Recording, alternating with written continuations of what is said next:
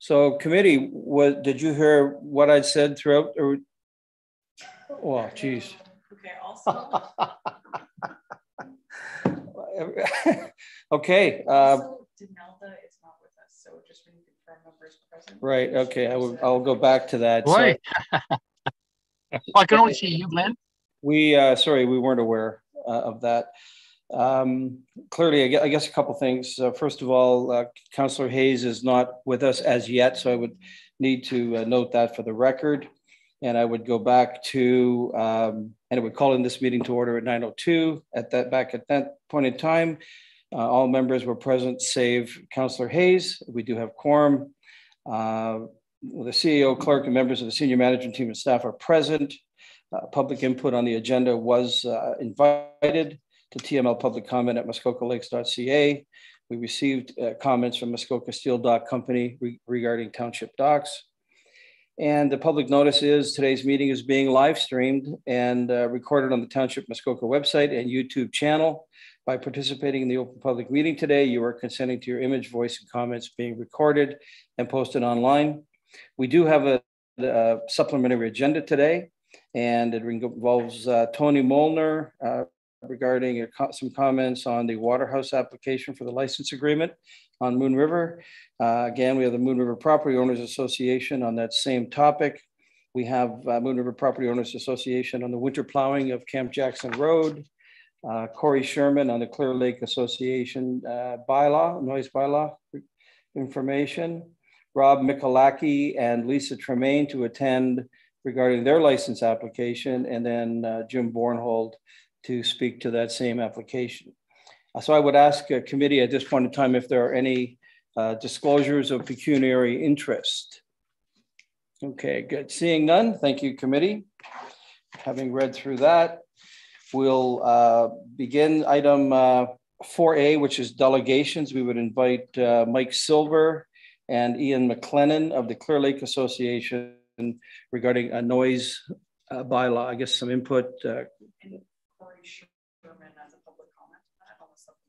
Yeah, so we'll invite Corey Sherman to draft in there right after, and I'll invite you in, sir, right after Mike Silver and Ian McLennan speak to us. So Mike, are you there? Mike Silver, there you go. We see your name. Welcome, sir.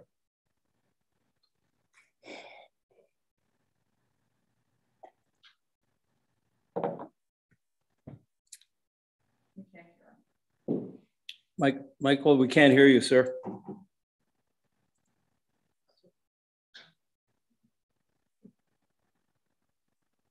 He's in twice on the meeting. Oh, there you are. Okay, so Mike, you're in twice on the meeting. If you can hear me now, you're just connecting to audio.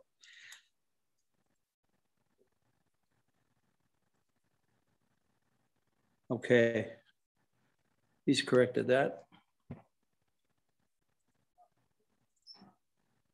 You can start with Corey Sherman for 2 minutes. Yeah, okay. So listen, while Michael's getting connected there, hopefully he can hear us, but we'll let Corey Sherman, sir, if you would like to go first, in the interest of time, you can go right ahead. You have 2 minutes, sir. Go ahead. Oh, we can't hear you. You're muted.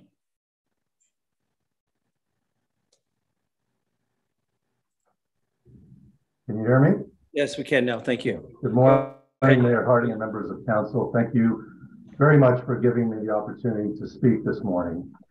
My name is Corey Sherman. I'm a resident of Clear Lake. My parents have owned a cottage just a few minutes away on Lake Muskoka for close to 50 years. When I decided to purchase my own property, we made a decision as a family to look at the smaller lakes, the lakes that have been known in these parts historically for their peace and tranquility. Last year, I purchased our cottage on Melody Hill Road toward the end of Clear Lake that is occupied by the Beer Spa property. Up until that point, I understand from fellow residents and neighbors, there had been no real issues from the Beer Spa. Things have changed this summer. At my first general meeting of the Clear Lake Residents Association, about a dozen folks spoke up with complaints about the Beer Spa. The noise, the obnoxious behavior, loud amplified music, and the dangerous activities by their guests at the unsupervised lakefront. By a show of hands at that meeting, what appeared to be a unanimous vote confirmed the fact that the noise from the beer spa was disturbing the peaceful and quiet enjoyment of their properties. Many others have provided me with emails, video, and audio recordings of loud noise and amplified music on the lake, and all have expressed serious issues with the activities being regularly carried on at the beer spa. One gentleman talked about the constant noise day and night, and the fact that if his grandparents, who bought their cottage 80 years ago, had to experience what is going on now, they would never have purchased there.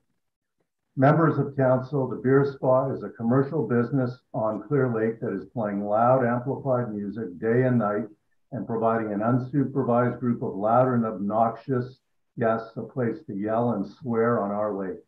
Something really bad is going to happen under your watch, and I urge you to take action immediately to stop it. I beg you to pass this bylaw and to help us designate Clear Lake as a quiet zone in order to protect the generational tranquility of this area. Okay, On good. your own website, you have a code of conduct under the noise bylaw section. Some of the bullets in that code state, and I quote, limit excessive noise at any time of the day. Control amplified sound so that it cannot be heard beyond the limits of your property. Avoid using profanity or swearing as young children may be nearby. When the sun sets, turn down the music and keep voices low. Noise carries across the lake, especially at night and when the wind is light. Neighbors are more sensitive to loud noises at night. Okay, Corey, sorry if I might, you've got 2 minutes and we're being generous there. So thank you for that. I'll let Mike Silver to speak. Now, I would though be somewhat understanding if Ian McLennan is Ian going to be here? Mike? Can you hear me? We can now. Yes, we can, sir. So okay. I know he's in Europe. He was going to try to be, but if he isn't, then something has happened technically. So, right. Do you want me to speak now? Please do. Okay. So I'm on the board of the Clear Lake Association. This issue was delegated to me. Hey, it's always me. I've been before council before, and I didn't hear everything Corey said, but let me indicate why we're here. We are here to talk about the beer spa in Torrance and the current limitations of the noise bylaw. Right now, the bylaw is such that there really aren't any meaningful restrictions between 7 a.m. and 11 p.m. There's nothing that respects others' quiet enjoyment in a residential community. There's nothing that really focuses on respecting ecology or the environment or historic uses or what's just plain neighborly consideration. And that's not fair. I'll tell you that this Saturday, we were on our dock, and I'll tell you what's not fair. It's not fair that we couldn't be there. We were not able to use the dock. I had guests. We couldn't stargaze. We couldn't talk. We couldn't hear ourselves think. We couldn't hear loons. We couldn't even be outside. And the loud music was streaming across the lake.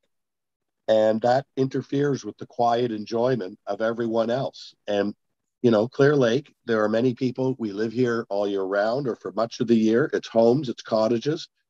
In some cases, families like my own have been coming for over 80 years. And, you know, people have doled out significant money to their life savings to buy a place, or they're retiring up here. There's all kinds of different lifestyles. But one thing we could all agree on is that everyone's entitled to quiet enjoyment and the peace and beauty, family and friends, the solace and a sense of belonging that comes from one's home. That is all ignored and tossed out because right now we have a new business that may very well have an inappropriate business model for this community. And it's being imposed on a historically peaceful lake. So we had an AGM a couple of weeks ago, and the question was asked, how many people have been disturbed by noise? There were probably about 80 people in attendance.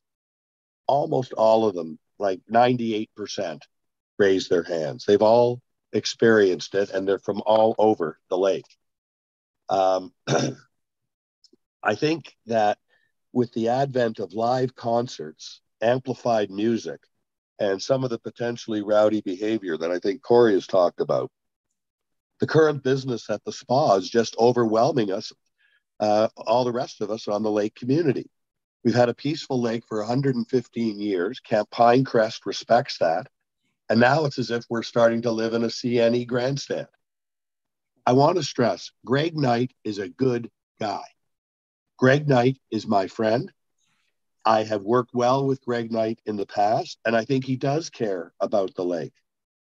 And the association has tried to work with him.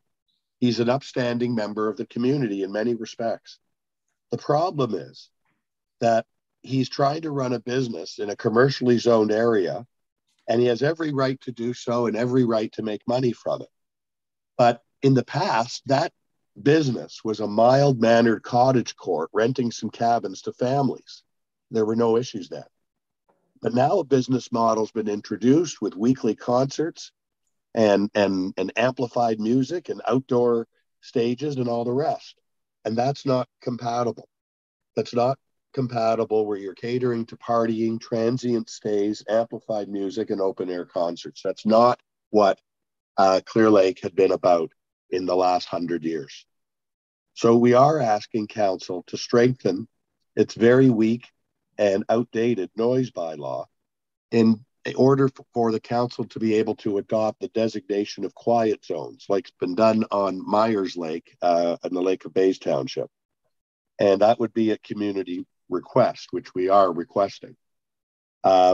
These amendments, and I think Ian McLennan has provided those drafts to you, would enable the designation of quiet zones. And the principal effect of that would be really to prohibit amplified music. That's the boogeyman. It's amplified music and noise at any time. It's just not right that that be imposed on everyone else. By the way, none of this has to hurt Greg's business. He has, in fact, I think quite willingly tried to quiet things down and work with the association. But he also concedes that he won't always be the owner, and he's not always there. And for example, he can't exert perfect control even when he is there. As I said, I called last week for the volume to be lowered, and I was told by an employee, Jason, that he was only an employee and had no power to lower the volume, and he wouldn't lower the volume. And that was the number Greg had given us all to call if Okay, there were a problem. Michael, you're at 5.5 minutes, so I get you to quickly wrap up, please, if you would. Sure.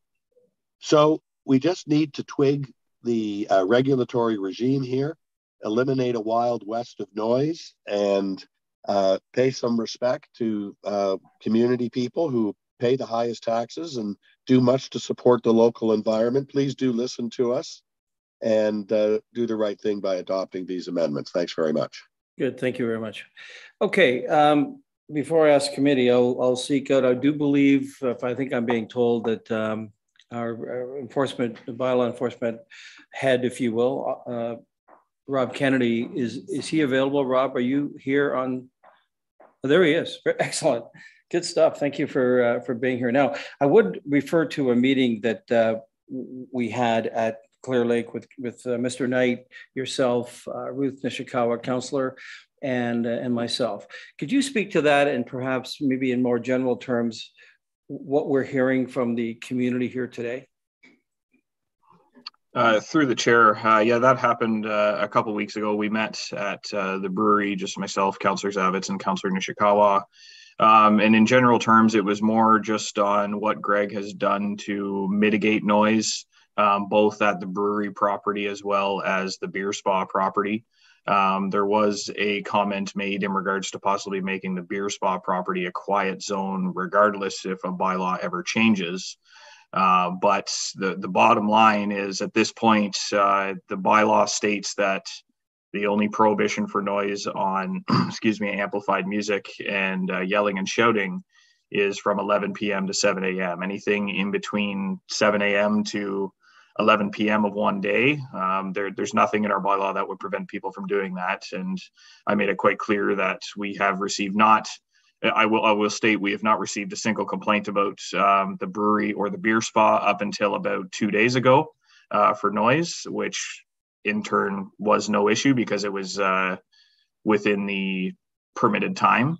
But overall in the township, we have received a number of daytime noise complaints that unfortunately there really is nothing that bylaw enforcement can do in this matter.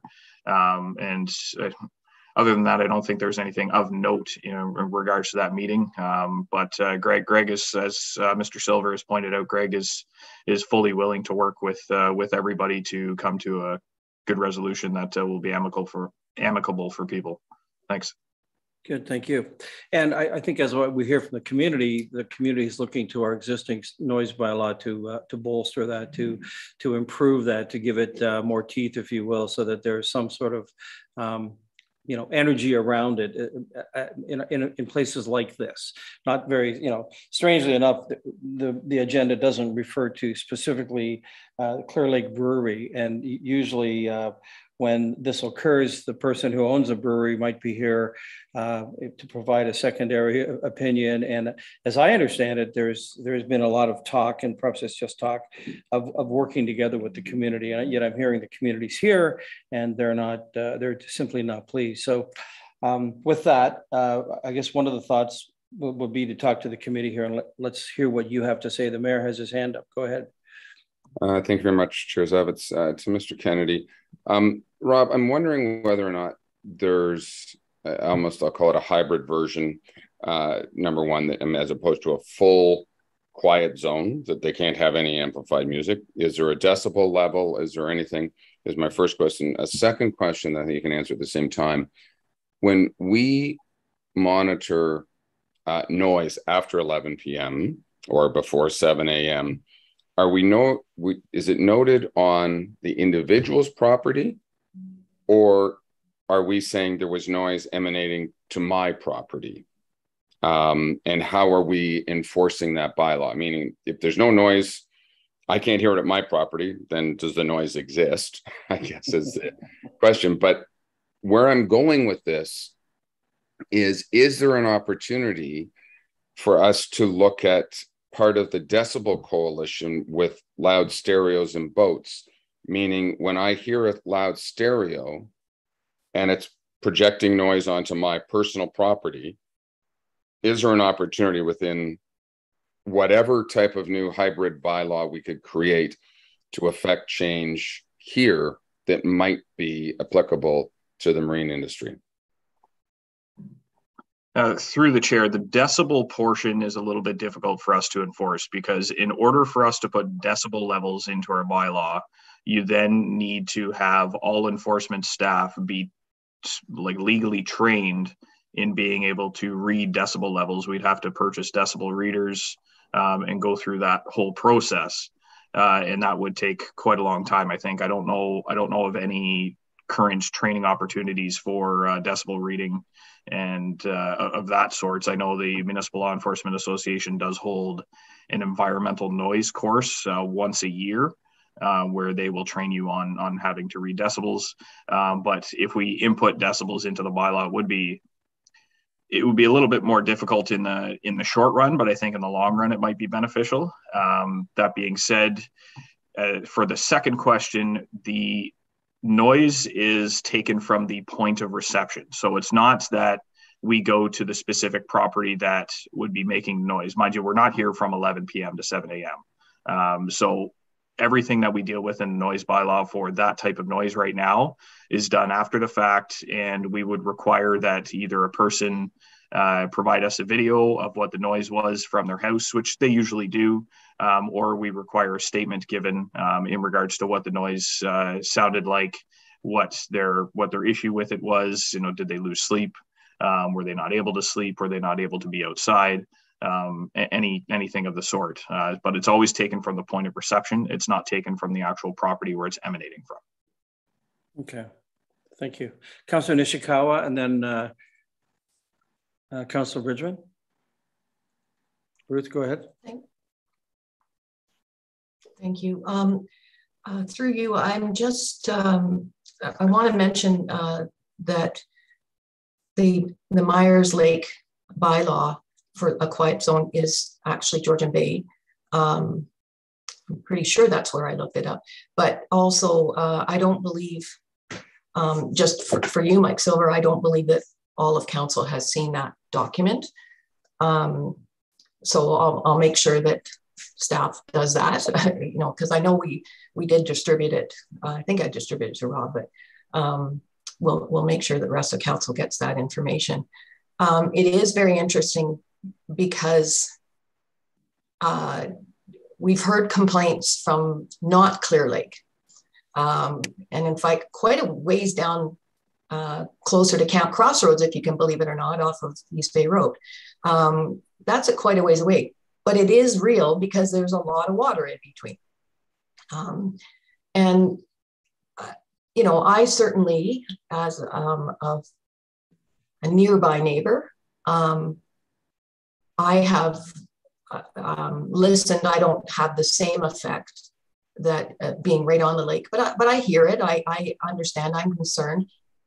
But I will also say that I can hear the key as well. And I can hear the key at 1 o'clock in the morning. So we've got a broad thing to deal with, but I think the quick and easier one is to start with Clear Lake. I'm concerned that we are going to try and bite off, like now all of a sudden we were talking about boats. Well, that really distracts the conversation, in my opinion, because there's no way that we can police that. We just can't. I mean, we don't have that ability. And it's interesting, the decibel conversation, we've had that in my term, like time on council.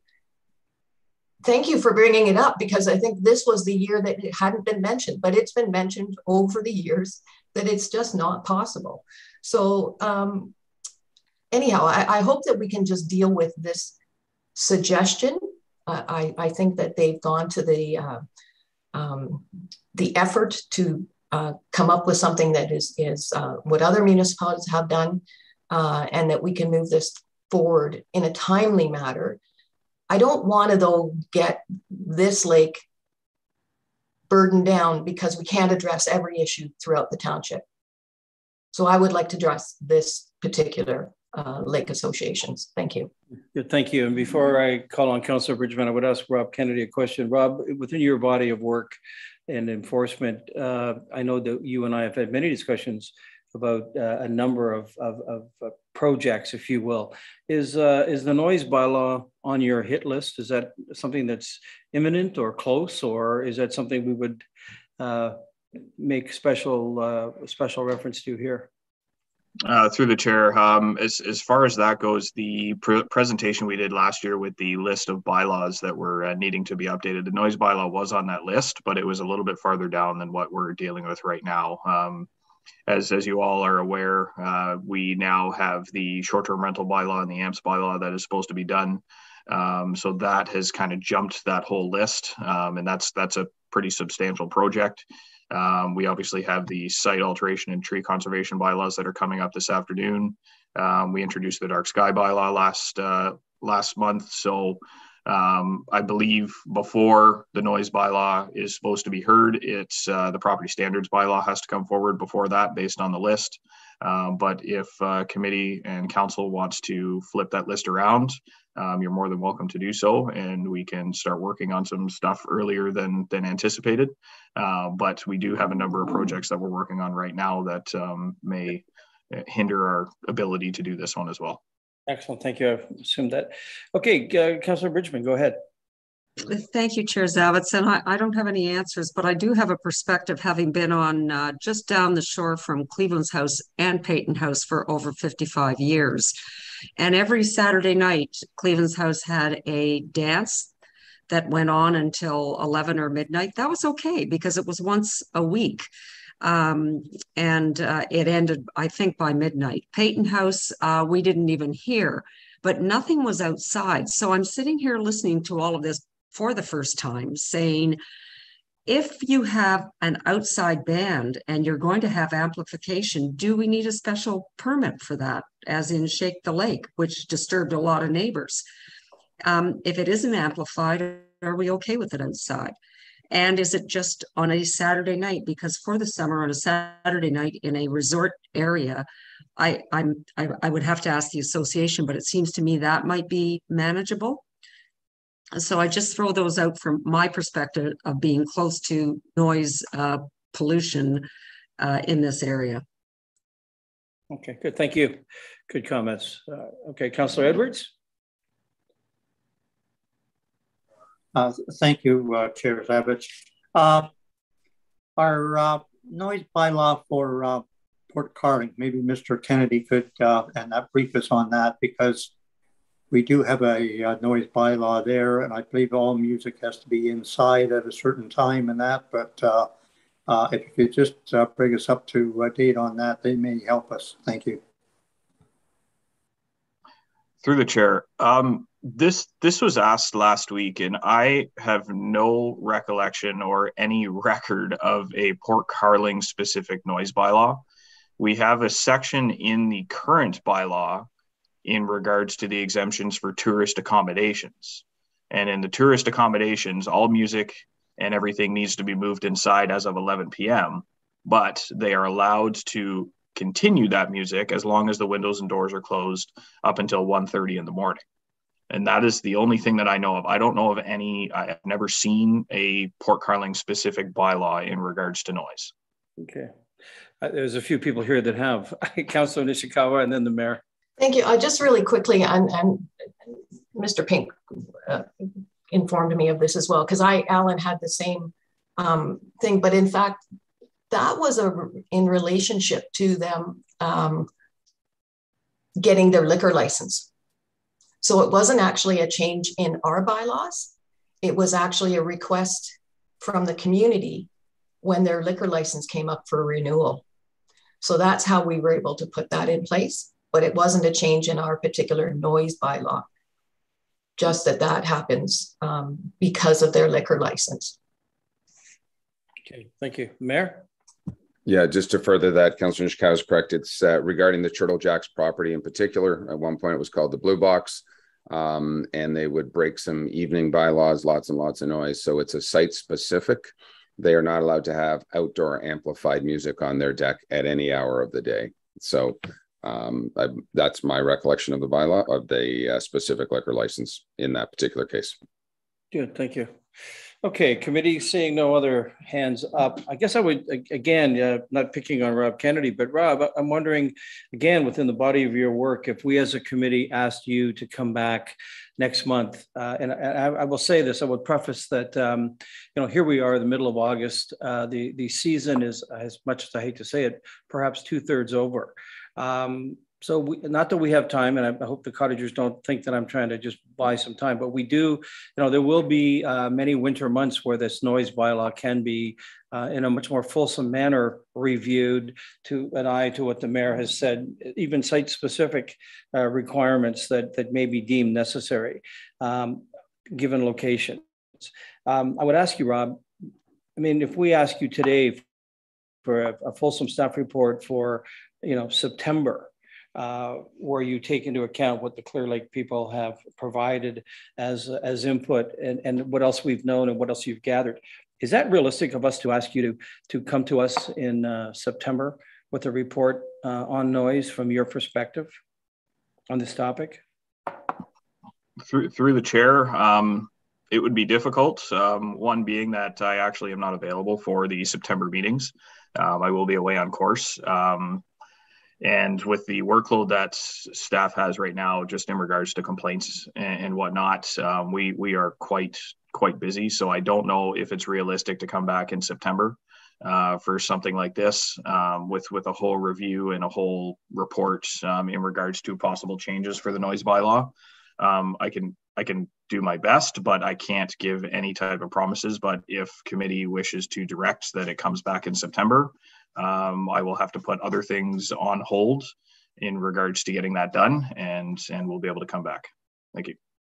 If we were to extend that to October, and again, not to negotiate with your time, but I guess the thought being is that in addition to, as I ask this question of committee in a moment, as well to somehow be engaged and involved with Ruth Nishikawa and myself, Donelda, the three councillors in Ward A, perhaps helping the association work with Greg Knight. Even in this, I think there's a couple of pieces to this puzzle. First of all, right now, the immediacy of it, and then longer term, what does next year hold and beyond? And that is, I think we're all adults here. We're looking at this thing as it's a problem. It needs to be solved. And I think we need the information in front of us before we can, essentially solve it in more than a piecemeal sort of approach. So given that, I'll let Councillor Roberts and then the mayor have one last thought, and then I'll ask a question of you. Okay, is there I just thought of that, your last point, Chair. Do we have a resolution in front of us, or would it just be a nodding of the heads? Essentially, it would be a nodding of the heads. This is for information only, believe it or not, scenario. But we would like to, give this thing some life if we can, for all parties. So. Okay, thank you. So then, through you, Chair, I'm supportive of curtailing noise during the daytime.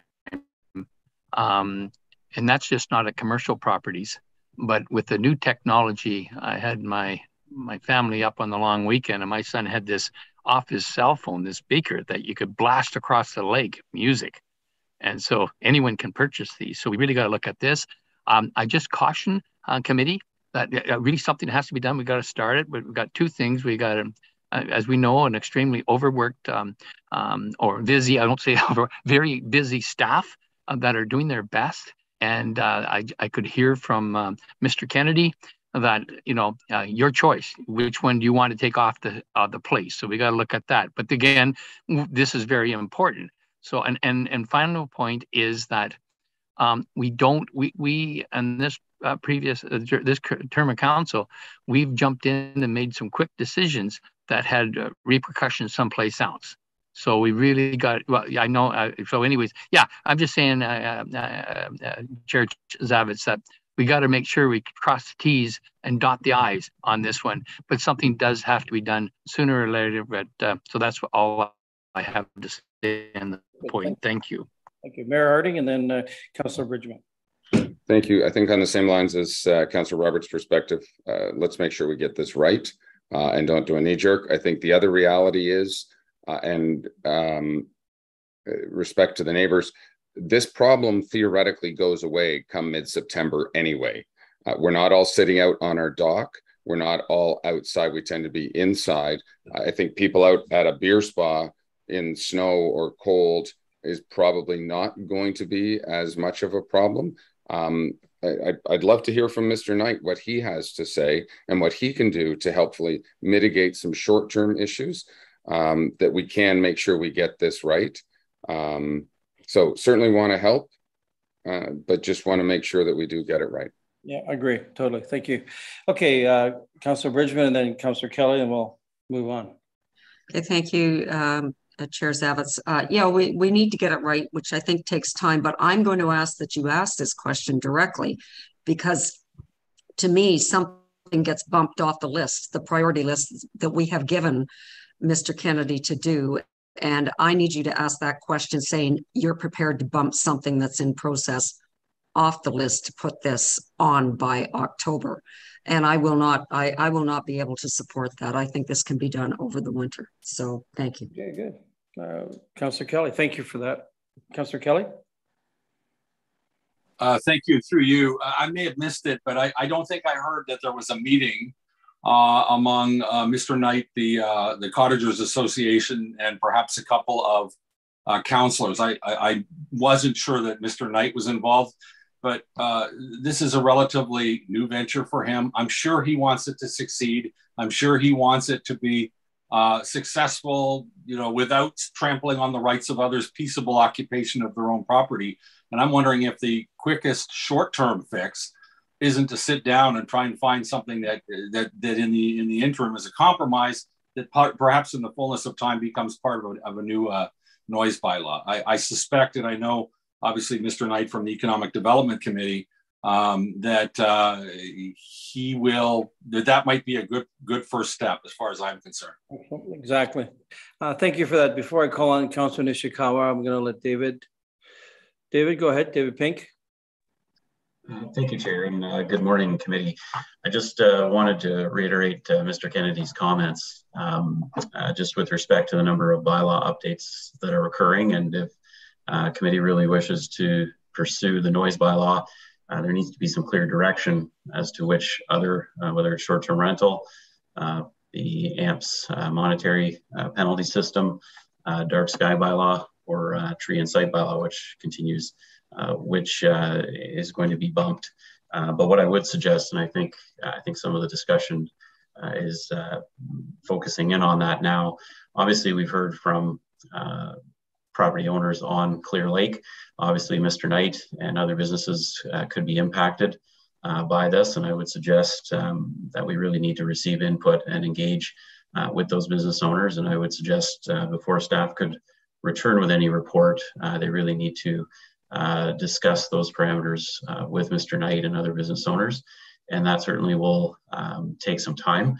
We could endeavor to try to do that over the coming months, but I would somewhat echo the mayor's comments that at this late time in the year, it's likely that any bylaw change really won't have much of an impact until next season's activities. But again, I just wanted to reiterate Mr. Kennedy's comments. I think he did an excellent job answering the question, but I wanted the committee to be aware that I'm certainly relate to that, and we need to again receive some direction as to which bylaw would take a backseat if noise bylaw is being bumped up. Thank you.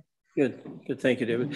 And so seeing no other hands, as I understand it, and as I comprehend this, I don't believe there's an appetite here amongst this committee to bump anything. Everything you're talking about is a #1 priority. So we seem to have a lot of those. This is another one. And certainly I share the committee's thoughts on eyes on this and ears on this, certainly, and that this will become part of the body of work within the winter months as it relates to that.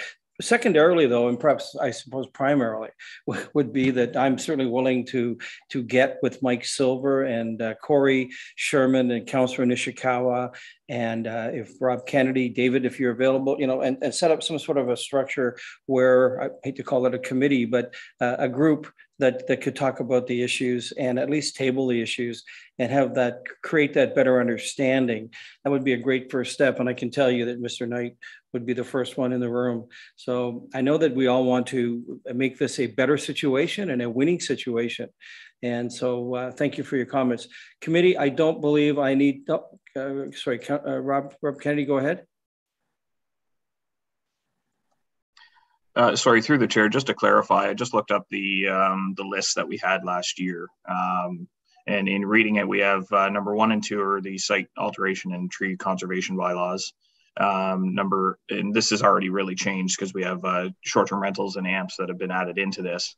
But noise is #8 on the bylaw or on the list here. So we have dark sky, property standards, business licensing, 2 new bylaws that were possibly going to be introduced, littering and clean yards, and then our public docks and ramps bylaw. So noise is #8 at that point. And then if you add short-term rentals and AMPs on top of that, we're down to #11. So it is a little bit far down the list. So if committee wants to move it up that list, then I'm happy to do so and put it before business licensing or property standards. But it's up to you guys. Okay, thank you very much for that. And I'm not sure that there's any kind of an appetite to move your list around. I might ask Corey or Mike show a thumbs up or something. Would you be amenable to that first meeting, getting together as a group and talking about the issues, understanding the issues as we come into those winter months period? There's an election, there's a new council, there's going to be a new body of work.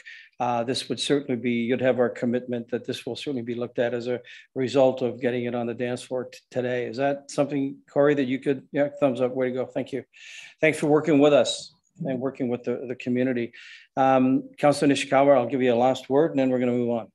Well, I guess my comment about not trying to just throw Clear Lake's issues into all of the other issues of noise in the township means that this is not going to get taken care of. And in fact, I've seen it time and time again. we will put this button even way further back on the burner because somehow it'll become about Manette, or it'll become about downtown Port Carling or some other area. But in fact, to put this whole thing on hold so we can deal with the whole township is not what the request was. And that's why they drafted a bylaw. I think I personally don't need any more meetings to discuss what's going on. We already know what's going on. This is not new.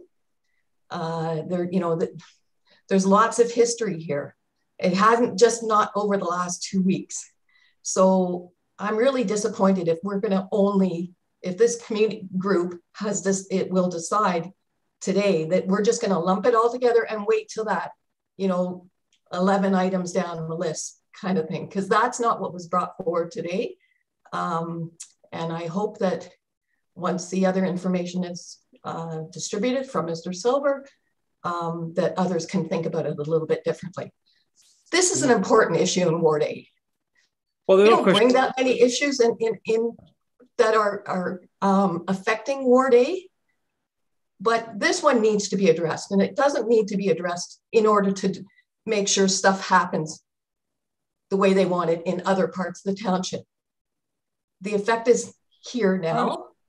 Councillor Nishikawa, we understand. You use the word, this is not new. And quite honestly, it is new. What is new is the notion of the magnitude of the exposure now of that place. It seems to me that Mr. Knight and Mr. Silver and Corey and you and I and others, I see no reason why we can't quell this concern, initially. Meanwhile, going on, Ballard's got its own problem with the key. And I'm not going to get into that, but, we seem to have Ward A issues about noise. People in the bowl, in the bay, et cetera, hear the key every night. You hear it at Camp Crossroads, for God's sake. So, this is a bigger issue. And I do believe it is somewhat new as it relates to Torrance. But, you and I can agree to disagree on that. Committee, I'm looking at you here and now. If you're satisfied with the way I'd summarized it, and that we would do a sort of a two-phase approach to this, where some local folks would get together and discuss this in the short term, meanwhile getting to a longer term solution with our bylaw people on noise. I'm seeing a general shaking of heads here, folks. Good, thank you. Okay, good. So thank you for all that great input. And Mr. Silver and Corey Sherman, thank you for your time. We appreciate it. And it's for the public, on the public record. Thank you. So it's 10 to 10, approximately 10 to 10. And we have item 4B, which is Dave Hewitt and Gail Curran, Peninsula Lions Club, to attend regarding a request for a refund. Are they here? Can we let them in, please? I don't think they're here. They might this iPad. Okay, is anyone here? Dave or Gail, is that, are you on an iPad? We're going to bring the iPad 74 in and hope it's one of you. Oh, there's someone. We can't hear you. Dave, is it Dave? Could you identify yourself? We can't hear you. Can you get your audio going? Okay. There you go. Is that? Hey, can you hear me now? We can. Is that Dave? Yep. Oh, good, Dave. There you go. You have the floor. Okay, so I'm Dave Hewitt. I'm the president of the Peninsula Lions Club, and the reason I want to address the committee today is essentially we were invoiced for the hall for our annual yard sale. Which we paid. However, in the past, we have received a fee waiver for that. And to be fair, the last one was 2019 because of COVID. In 2020 and 2021, there was no yard sale, and we did neglect to seek a fee waiver before the actual event. So I guess that's on us. A couple of things I want to mention. Obviously, the Lions Club is a nonprofit organization. We contribute to the. We pay our own administration fees. The members pay their own administration fees. So far this year to date, we've donated 2 bursaries, $500 each to local students and $500 to the Port Curling Club for their youth program. So we feel that, and this year what happened was we had increased costs. Again, everything's going up with COVID and decreased revenue. So we're going to find it a little bit difficult to fund our programs. We do have some reserves, but we're just seeking a refund of the $711.90 as was done in 2019 in February at the February 19 meeting via agenda item 6B. So that's what we're looking for, and I'd be pleased to answer any questions. Okay, thank you. Now, this is for the rental of the Peninsula Road. The community center up in Manette. Yeah, up in Manette. And now, yeah. Sidebar, you were in Bala, am I right, a week ago at the Bala Community Center for a fundraiser? Was that your group that was there? No, that would have been Port Carling, I guess. Was it? There's a club in Port Carling as well. I wasn't there. I don't know. I don't remember anybody being there. Not that really matters, but I guess I would call on Director Becking here in terms of, given the historical significance of this that was last occurred in 2019, where you were actually given a waiver.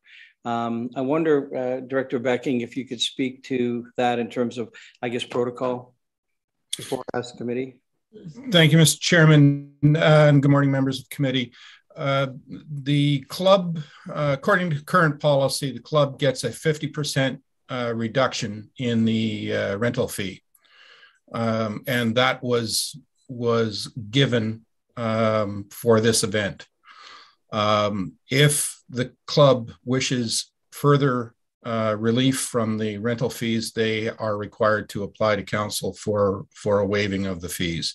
That has been the past practice and would have to be a committee decision at this time. Okay, I guess a secondarily question to you for the committee's benefit. Have we done this for other service groups in the past more recently during COVID, at COVID?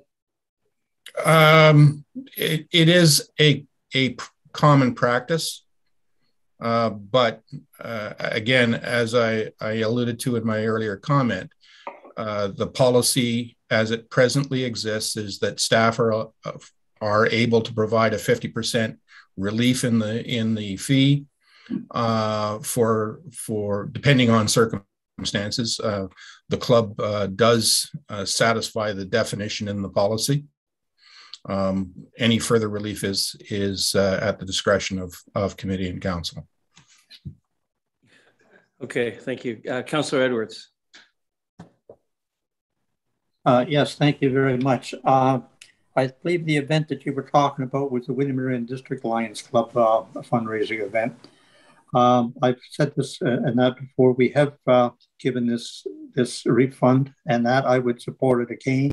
I think we should look at changing our policy. They shouldn't have to come hat in hand every time they're raising money to give to the community, and that they're volunteers, and I would definitely give it back. And I think we should look at the policy. There should be no charge for the service groups. Thank you.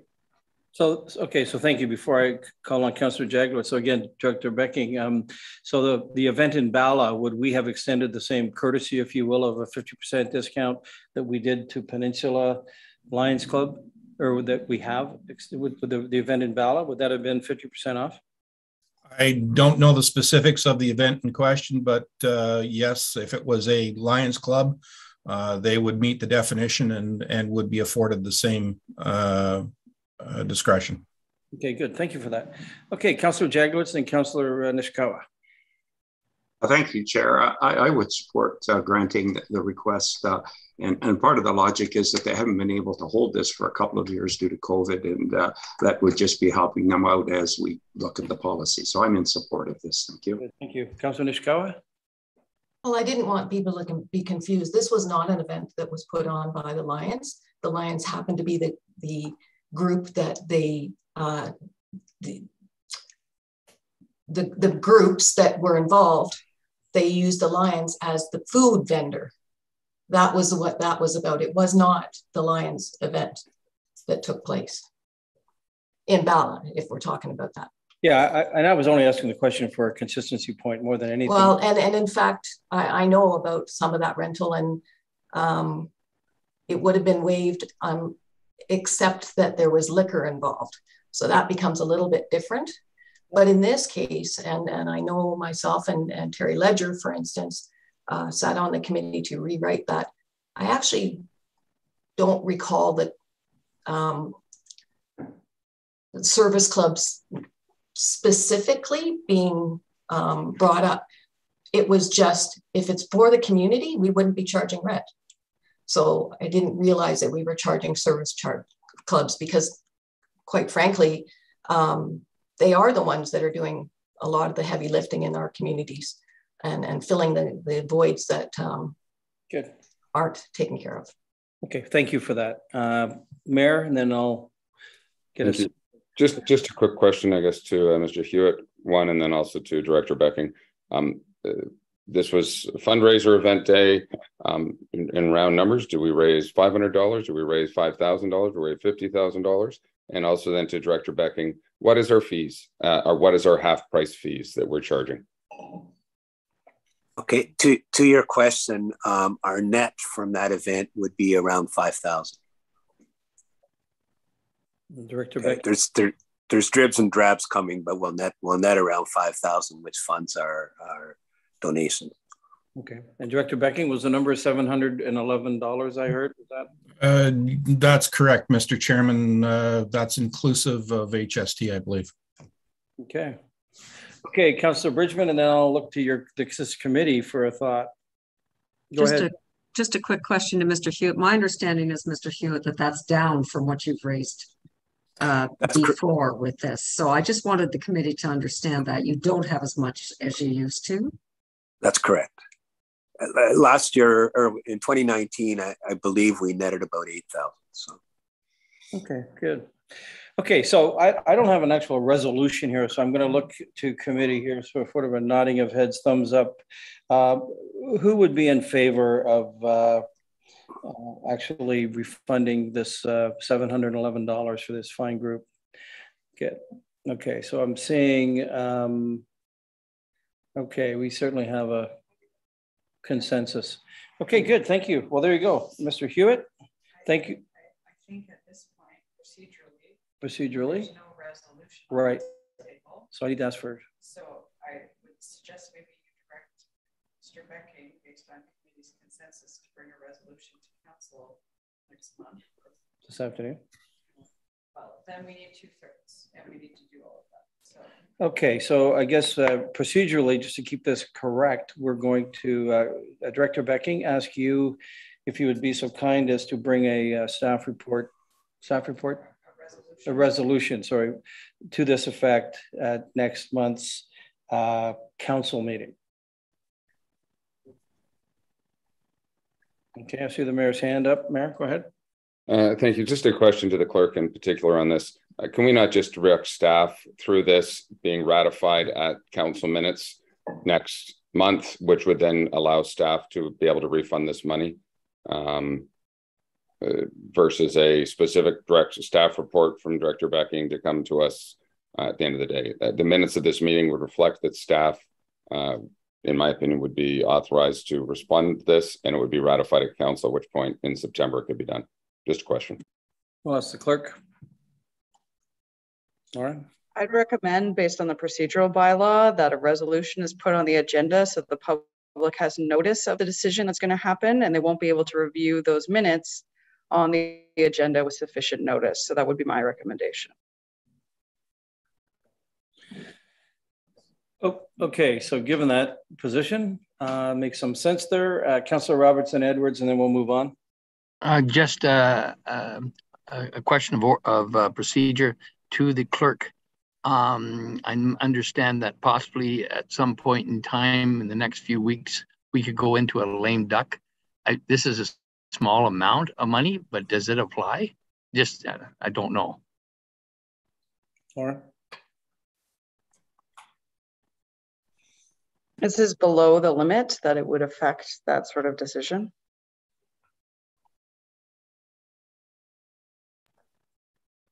Okay.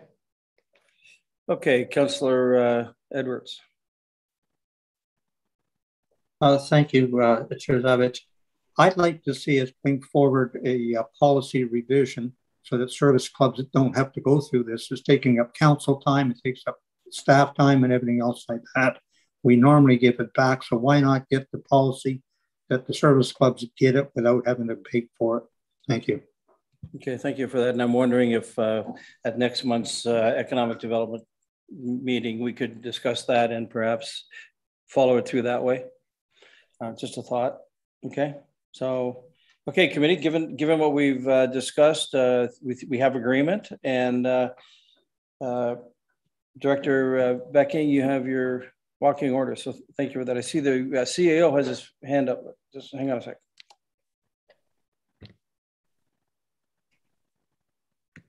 Thanks, Mr. Chairman. Just for clarity, it may be that Mr. Becking confers with Mr. Moore and potentially comes back through this committee with respect to a report on revisiting the policy. So just a clarification, and we'll be happy to come back. Perhaps Mr. Becking can consider if it's going to be September, October, based on his workload as well, but we'll definitely come back to committee. Thank you. Good. Well, I think that's been a good result here, and I look forward to continuing on this discussion. So with that, Mr. Hewitt, I'll thank you for your time and thank you for your service, sir, and your club, and hopefully you feel like you're a vital part of this wonderful community. So thank you very much for your time. Thank you for your time. Much appreciated. Sure. Have a good day. Take care. You too.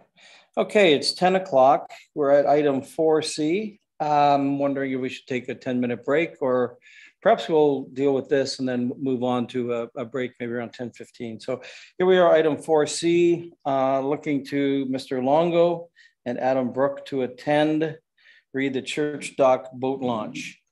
We have these folks here. Anyone? They're here.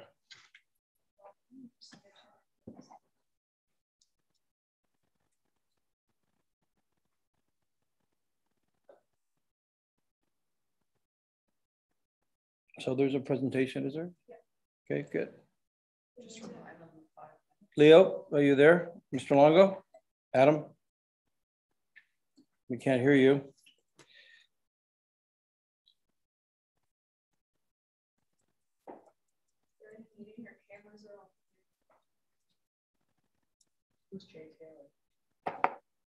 We're ready to entertain your presentation. Apologize for the 30-minute wait.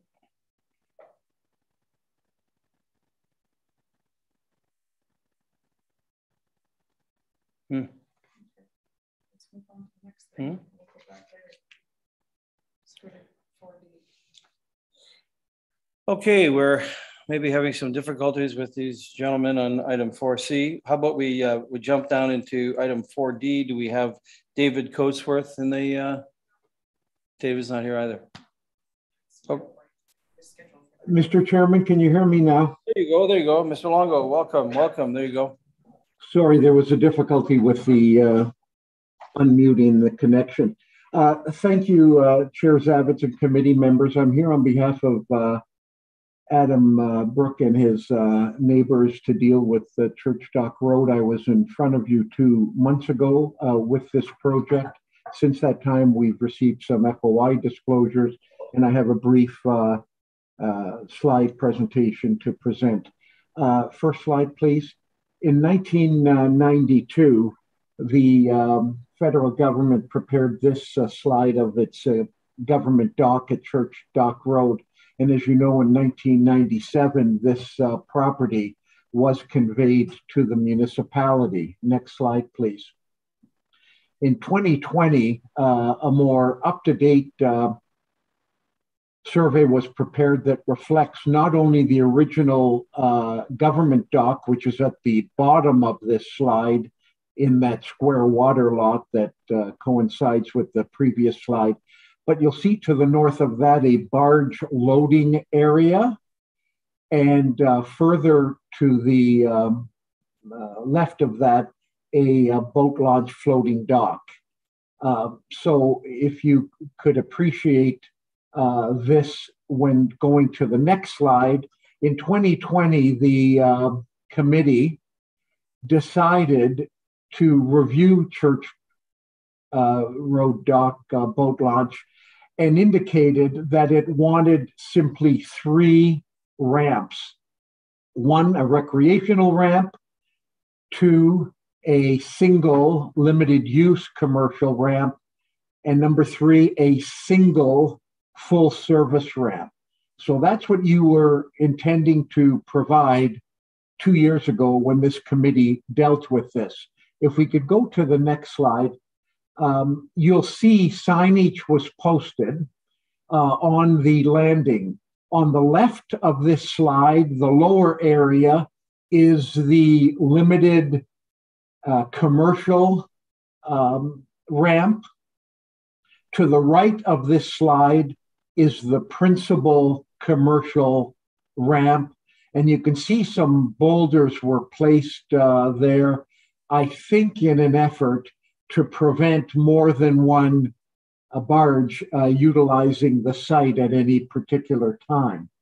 If we could go to the next slide, I want to make 5 points to the committee.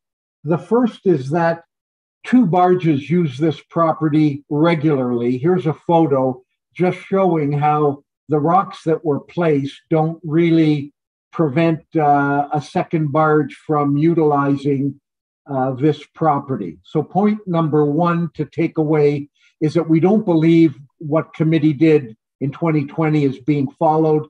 There are 2 barges being used. You could see the limited commercial dock over on the right side. What's out of this picture on the left side is where the recreational dock is, the original government dock. Next slide, please.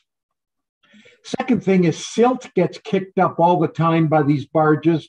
This is a photo that came out of the FOI disclosure. You could see how shallow this water is. And I had a video that unfortunately can't show you. The way some of these barges get out from this area is they actually push the excavator bins into the muddy bottom of the lake and attempt to push off. And that creates silt disturbance. And there's in the FOI disclosures indication of water intake pipes being clogged by this constant turning of the water due to these bigger barges coming in and disturbing the bottom. Leo, next slide. I wonder if I could just interrupt for a moment. If you could go back, can we go back a slide? I just want to see there was a date stamp. So 11/25/2019. Oh, you're right. Yeah, you're right. That is prior to the. And that's the reason why this committee acted what they did. So I just wanted to. Thank you. Okay, good. Thank you very much for that. Go ahead. I will show you. Thank you. Here's where a third problem comes up. They're using excavators to actually unload bins. If you look at this picture, this was actually just yesterday. An excavator goes out on the barge and drags a bin into the area. If you go to the next slide, you'll see how these things have been moved around using these equipment rather than proper vehicles to take them away. Next slide, please. You see some things do come in, not in bins, but just loose like that. And then finally, if I could ask, you'll see here, again, this is one that is 2019. So you see the two barges, but this slide is more for the point of showing that this landing is being used almost as personal yards or private yards of the excavating companies. There's no room at all for the public to access the recreational dock, which is to the left. And these bins and these vehicles are basically there most of the day, not adhering to the 4-hour time period.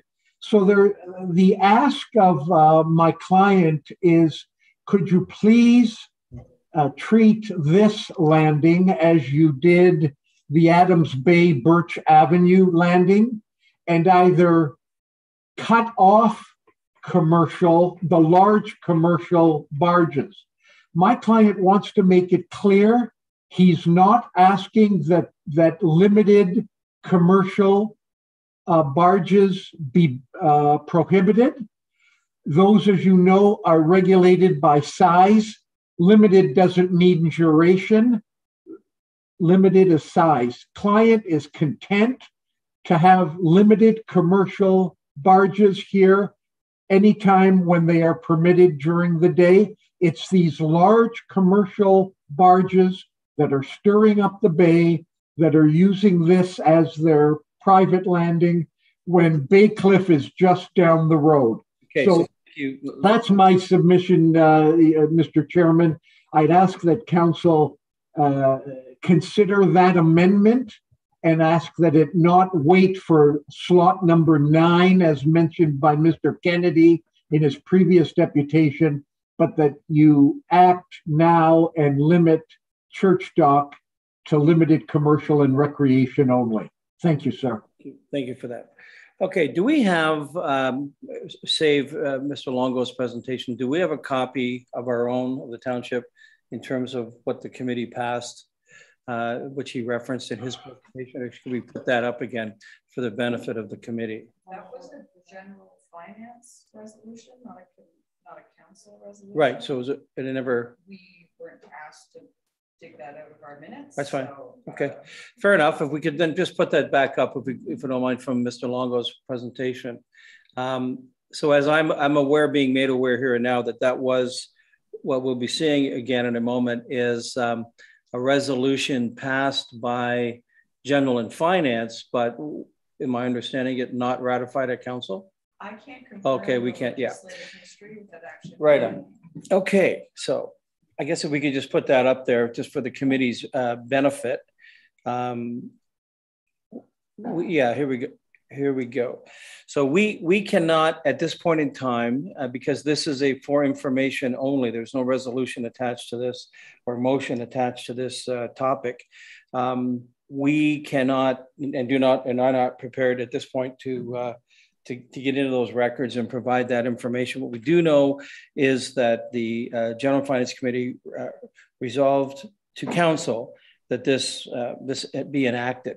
So I guess my question would be to, our enforcement bylaw officer, if he's still here, Rob Kennedy, are you aware? Have we been aware? Have we got eyes on here that shows us enforcing the implications of that motion that was passed back then? Is Rob here? Right here. Oh, here you go, Rob. Yeah. I'll only be here for a few more minutes. I have to jump over to a court case. But through the chair, this situation, we've received a number of complaints in the last couple of years in regards to the use of this dock. Every time we've gone there, aside from maybe one or two, there's been a contravention. What happens is usually in the morning, a barge operator will drop off an excavator at the property or at the church dock landing. And then I would say maybe an hour or two later, the barge arrives and they load their materials, which as per the bylaw is permitted. They're allowed to unload and load materials however they please. And regardless if this excavator is parked in the no parking area, one, they're going to be using it. And two, there is no license plate for an excavator, so we can't really do anything as far as a parking bylaw goes in regards to that. As far as the recreational launch goes, we have never ever received any type of complaint or concern from a recreational user on that dock saying that commercial users are blocking them. There's been numerous times where either myself or Officer Miners have gone over and talked to the contractors, and they've always said that if a recreational user comes up, they will move their stuff and allow them to use that dock. But as I said, we've never ever received any type of complaints that they are blocking the recreational dock at any point in time. But as I said, we've received a number of complaints from a few members of the public, but as long as they're using it as permitted in the docks and ramps bylaw, there's nothing for us that we can enforce in this situation. Okay, are you satisfied that we're having enough eyes on this? Seems to me it's almost an enforcement issue. If we're well aware that people are contravening, then we should be working with those people to stop that practice. How does that seem to you?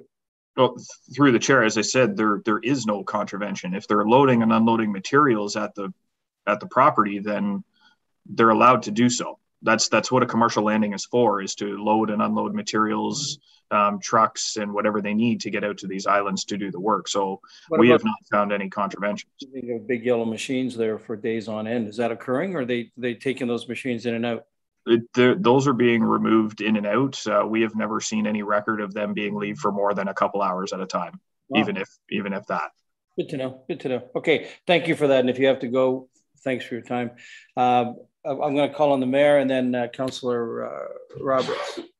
Thank you, Mr. Chair. I think Mr. Kennedy answered most of my questions. That generally speaking, assuming that we did pass a council resolution to have limited commercial and a full commercial ramp at that particular location, it appears that we are following that bylaw, or according to Mr. Kennedy. So I'm not sure what we can do differently. For council to consider changing the bylaw to eliminate commercial activity, that's a much broader discussion, and one that honestly today I would not want to have. Good, thank you. I see, Mr. Longo, you have your hand up. I might allow a comment. Okay. I thank you very briefly. One of the enforcement issues deals with the stirring up of the bay, and bylaw says that's not our job. That's a provincial job or something. So that whole environmental issue just can't get looked at by staff, and it seems to be ignored everywhere. That's a real concern, and there is storage going on. Unfortunately, you've got two officers who can't be everywhere at all times, but the client advises bins are stored there all day, and they're using that storage area to actually break up things and then put them in bins. It's not just loading and unloading. It's actually bringing materials in and then doing activities on your land that's more than loading and unloading. Thank you. Good, thank you. Okay, Councillor Roberts. Through you, Chair, to Mr. Kennedy. Rob, I don't have it in front of me right now. What is the date of the bylaw that stipulates that the church dock is good for commercial, light commercial, and recreation? No, what's the date? Sorry, Councillor Roberts, just to clarify, you want the year of the bylaw that was passed? Yeah, it's supposed to be right in the bylaw, wouldn't it? Or no, whatever. The original bylaw was 2003-29, and the most recent update was in 2014 under bylaw 2014-94. Thank you. Thank you.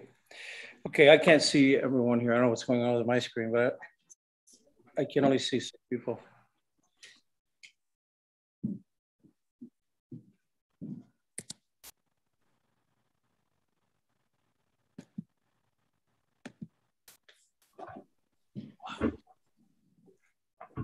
Assistant.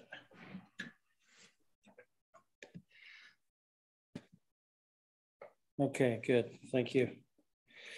All right. Seeing no other hands.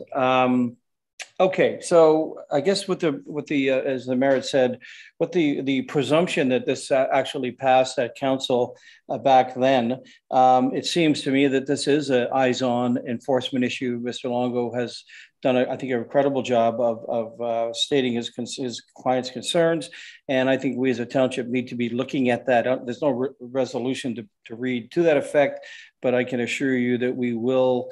I think we will redouble our efforts there. I would ask that we do that through Mr. Pink and Rob Kennedy in terms of eyes on there. It seems that if there are some transgressions happening, that they need to be noted by us and enforced. And so to that regard, I believe I can commit on behalf of this committee to yourselves that we will, we should be looking into that, and we certainly will.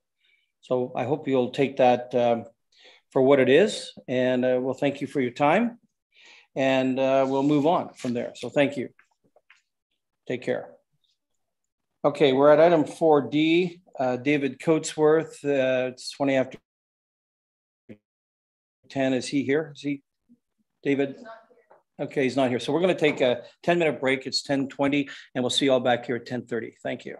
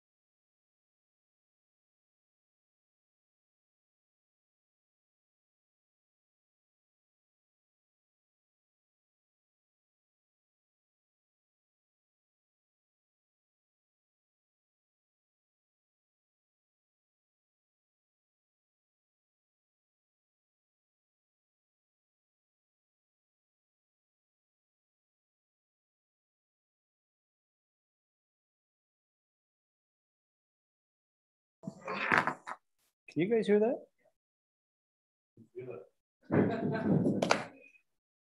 Get someone planting nuts and all kinds of stuff. Yeah.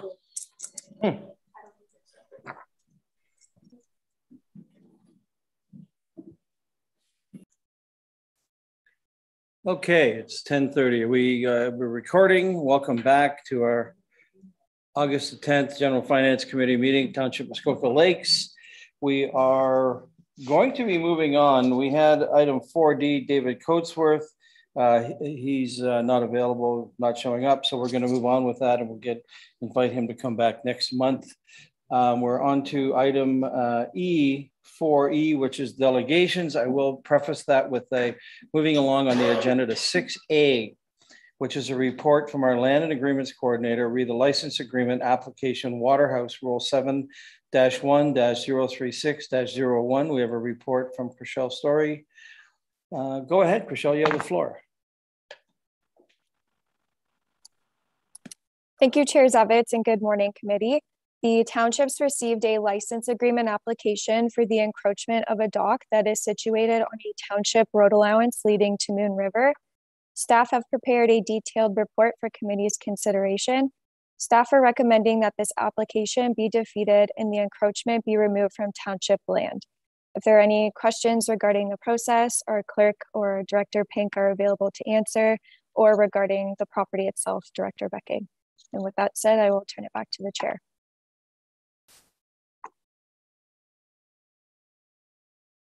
Thanks, Chriselle. Okay, committee will now hear from the delegations as they're listed in your agenda today. So I would invite Sue Waterhouse to come on camera first. I want everyone to be aware you each have 5 minutes. If it's going to be repetitive, if you will, then we would ask you somehow to just sort of fold in with the others that you're working with. So Sue Waterhouse, welcome, and you've got the floor.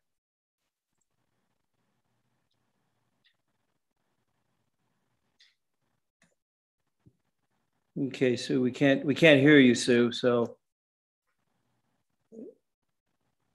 Can you hear me now? We can, welcome. There you go. Hi, thank you, and good morning, everyone.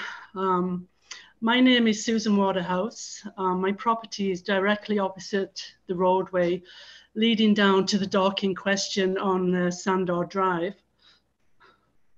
According to my agreement of purchase and sale, when I purchased the property in 2015, and the dock was included in the agreement of purchase and sale, I purchased my house and dock, as many of my neighbours did, with the understanding I had full access to the laneway and dock. Myself and many of my neighbours have enjoyed the access to the water and dock for the past 44 years without complaint or incident. On the Friday of May 20th, in late afternoon on a long weekend, I received quite a threatening notice stapled to the dock and nearby tree, giving the dock owner 7 days to remove or start the license agreement application, or the dock would be removed and disposed of. This really only gave me the 3 days because it was a long weekend and the office, by the time I seen the notice, the office was closed. So my understanding from many of my neighbours and Mr. Healy is that Mr. Healy is the one that built the roadway and the dock 44 years ago, and he had township permission. So I came down on the following Tuesday, it would have been, because it was the long weekend, and I applied for the license agreement. I applied for this license agreement under duress, feeling quite threatened that I was going to lose my dock, or the dock that was down the laneway. So I have applied for, I applied for freedom of information, but as of yet, I have not heard back from the township with any information that I requested. I had informed the township that myself or my lawyer wished to make representation to this committee or council once the freedom of information request had been fully answered. To date, I haven't received anything.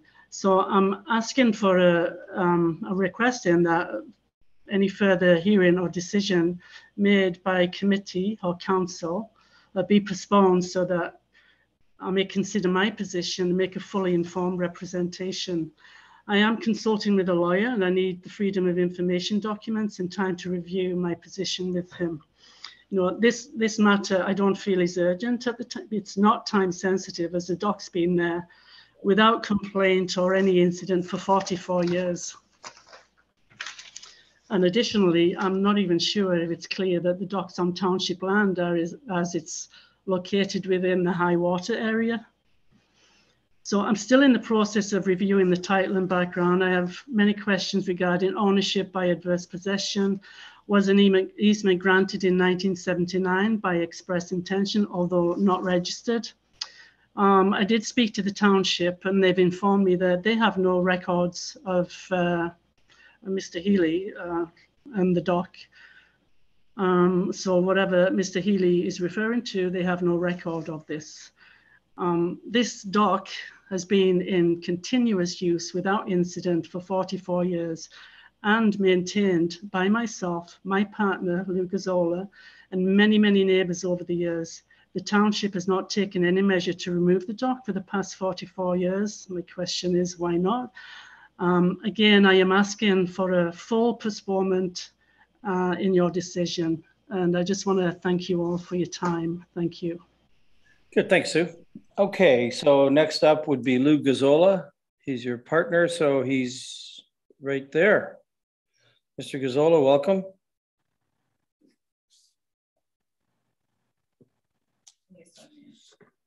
You're on mute.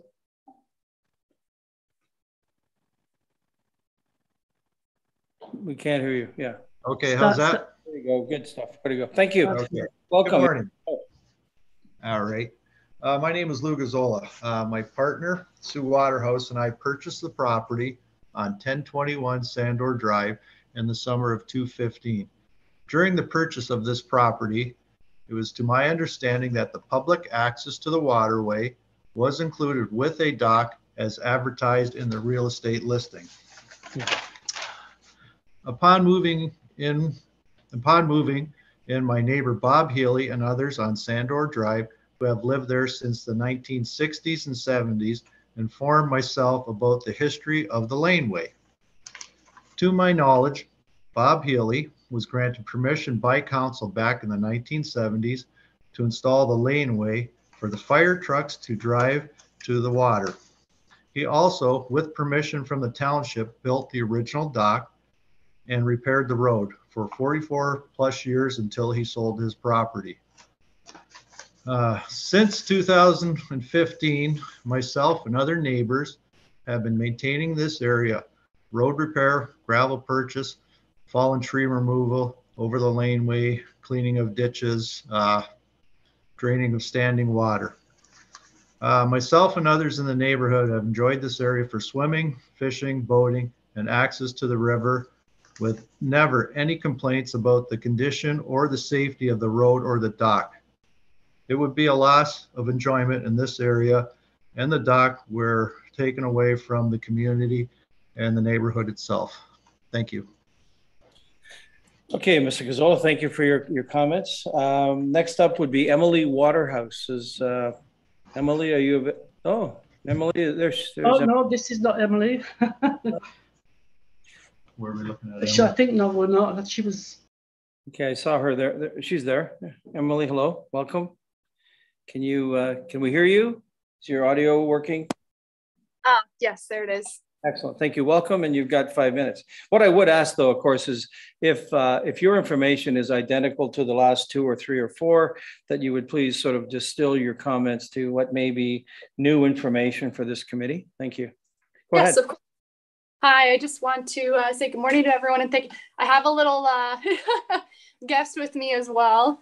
I just want to thank you all for your time in advance. I'm speaking on behalf of myself and my partner, Owen Ledwith. He purchased this house in 2012 with the understanding that it came with access to the water as well as a dock down there. Since purchasing it, he has been involved in maintaining the laneway, as Lou said before. I won't repeat what they've all done. Myself, I have been residing here for the past 3 years, and we welcomed this little one in January. One of the main reasons we decided to stay here to raise a family is because it allowed us the opportunity to enjoy the beauty of Muskoka, boating, teaching her how to swim, etc. So we really just, it would be heartbreaking to see such an important part of our community taken away from us when it was established 44 years ago that we did have access to the water. So I would just like to thank you in advance for your consideration and thank you for your time. Sorry, she doesn't allow me to speak for too long. Thank you. She's definitely the youngest delegate we've ever had. Congratulations. Excellent. Okay, so given that, we'll move on to Jay Taylor. Is Jay Taylor in the room? Jay Taylor, there's Jay Taylor. Good morning, sir, welcome. Is your audio working? I'm connecting to audio, there you go.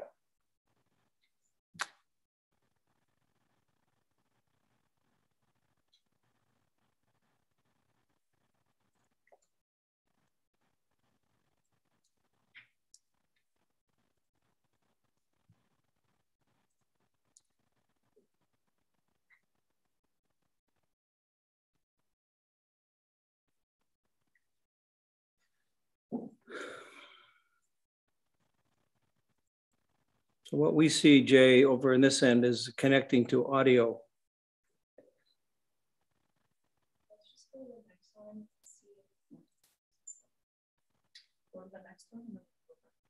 Okay, Jay, so we're just going to park you for a moment while maybe that comes into effect. Is Tony Bosco available? There's Tony coming in, and we'll get back to Jay. We also do have on our sup agenda Tony Molnar, who will be providing comment as well. No?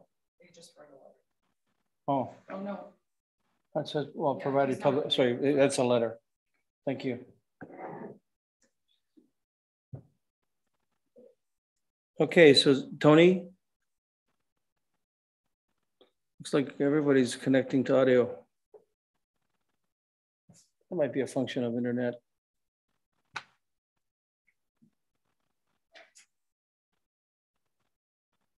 Do we move on one more? So Jasmine isn't on? And Robert Healy, is he here? He was not coming?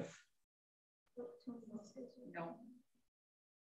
Okay, so we were aware that Robert Healy will not be making a representation here this morning. And we're having challenges with Jay and Tony getting them on. Oh, wait now. Tony, looks like you're breaking through. Can you turn your audio on, Tony? And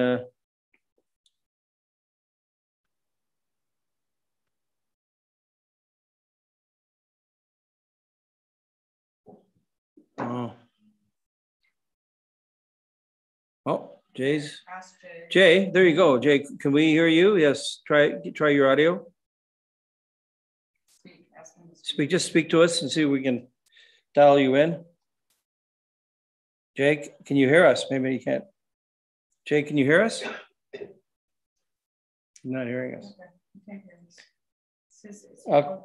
Okay, how about Tony? Tony, can you hear us or talk to us? Okay, well, let's let them get organized. Jasmine Worth, is Jasmine? Okay, none of them are working. So we're seemingly having a problem. They're all saying connecting to audio, but they're not. Tony's talking to us, but we can't hear him. We can see him. Tony, we can see you. We just don't hear you. Might help to turn off your video. It might give you a little bit more. And I'm wondering if you would, if these people, if you could give us an indication of if they're for or against, like if we're hearing even that information. Yeah, I don't know if there's anyone here to speak for them. Jasmine is here now. Jasmine, can we hear you? If you get your audio working? Okay, your audio's off. Jasmine, we can't. You're on. Oh, is that better? Oh, there you go. You're good. Okay, it came up on my screen. Sorry, this is my first time, so I do apologize if I. That's great. Welcome. We've got some time to talk to us. Go ahead. Okay, so this is regarding the dock. I have notes, like I put notes in my phone, but again, first time I'm thinking, how am I supposed to read notes but be on my phone? So I just did a bit of scribbling, and I don't know, I guess the main issue is the city wants to remove the dock. Is that, am I understanding correctly from what the neighbors are saying? Because we've all kind of petitioned and we want it to stay. And I'm assuming it's to go because one person complained. Is that? No. That isn't the essence of the issue at all. Anyway, I don't know if you have an actual representative, a spokesperson. I'm not seeing that you do, but so I'm not going to really. I don't really think I should be prefacing why your group is here delegating today. So I'll just let you go on. There's a lot of people that, from what I understand, that are on the same page and wanting to keep it there, and I guess the only reason it's an issue or became an issue is because one person must have complained. But I don't know, like I bought this house in 2019. And when I bought this house, it even showed in the disclosure of buying the house that, where did I put it? I'm sorry. It disclosed of having offered a public dock and launch. Like it is part of the reason why I bought the dock.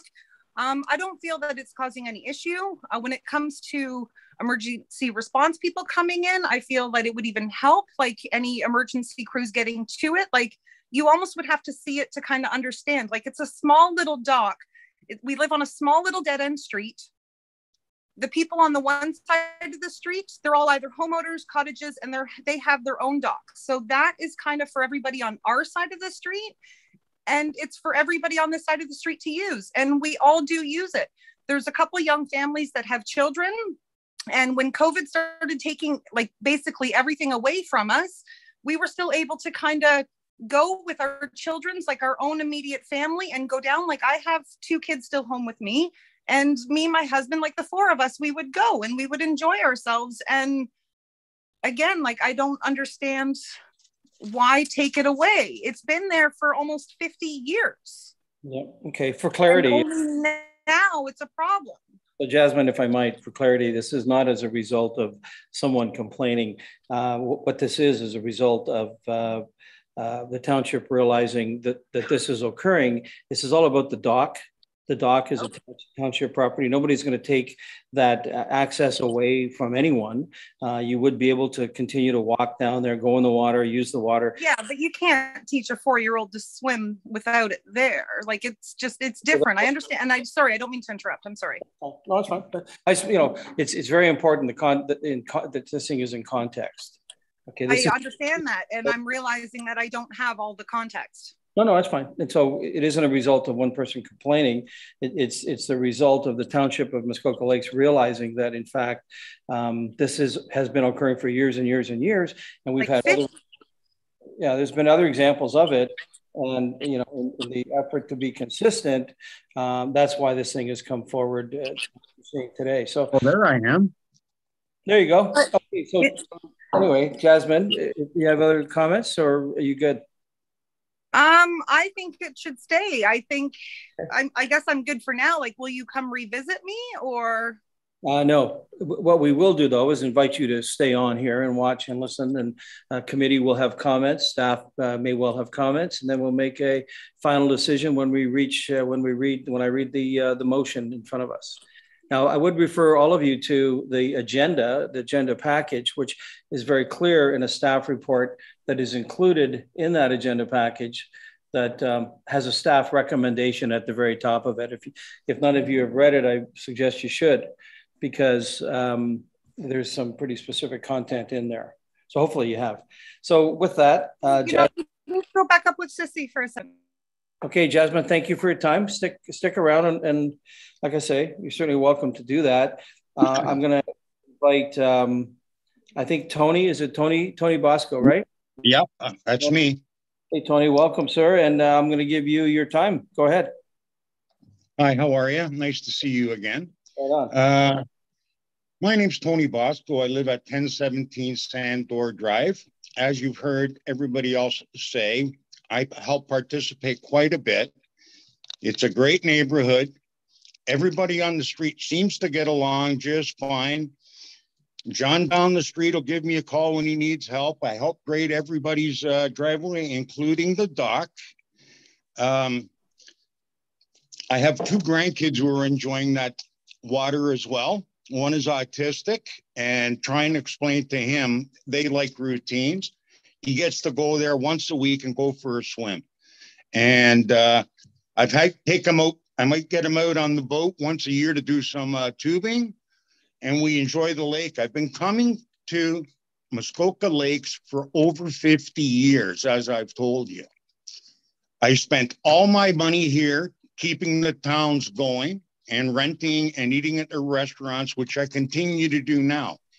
I see no need. Why? I mean, one of the reasons I bought my house was it was said that we had it. It all went through the lawyers, everything. I had access to it. The pictures were there. I go up and down that river nice and quietly. People don't even know I'm there. And then when they see me, I get a good wave.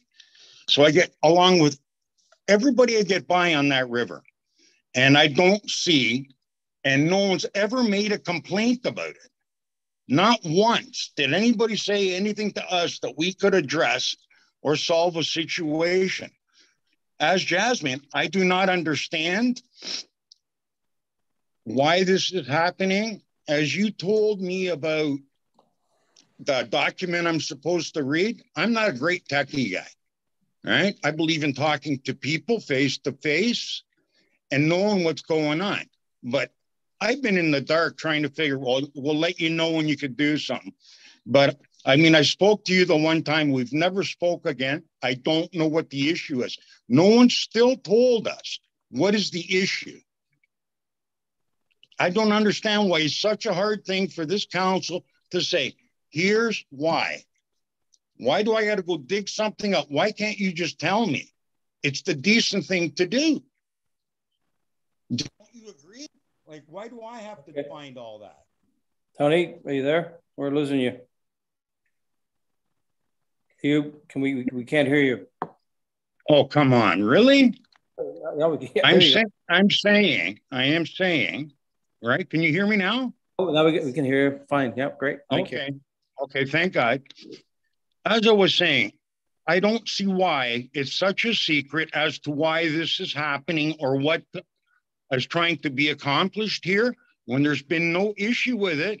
And not one person on council has said to me, this is why we are doing this.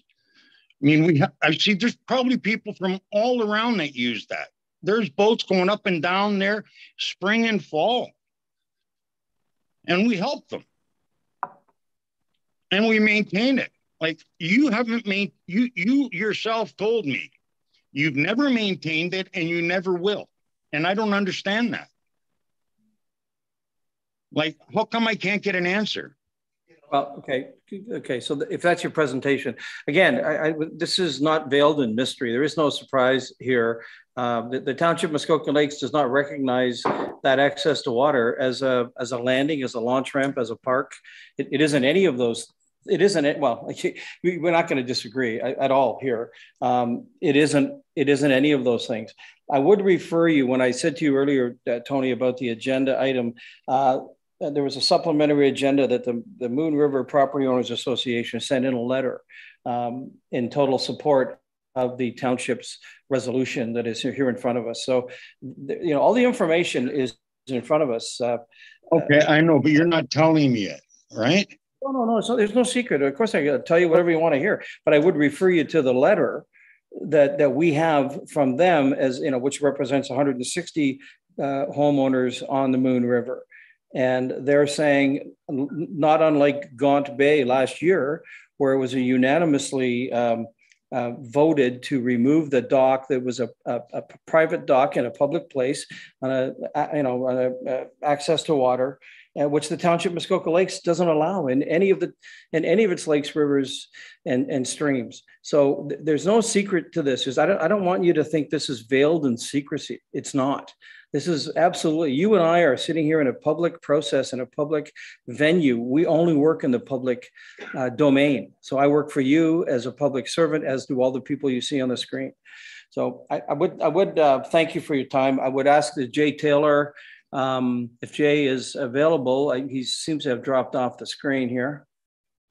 We would like to hear from him if he's available, but he's gone. Okay, he's gone, and Robert Healy will not be speaking. Galaxy A03.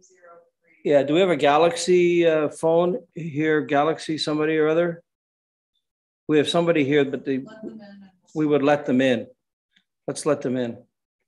Let's see who that is.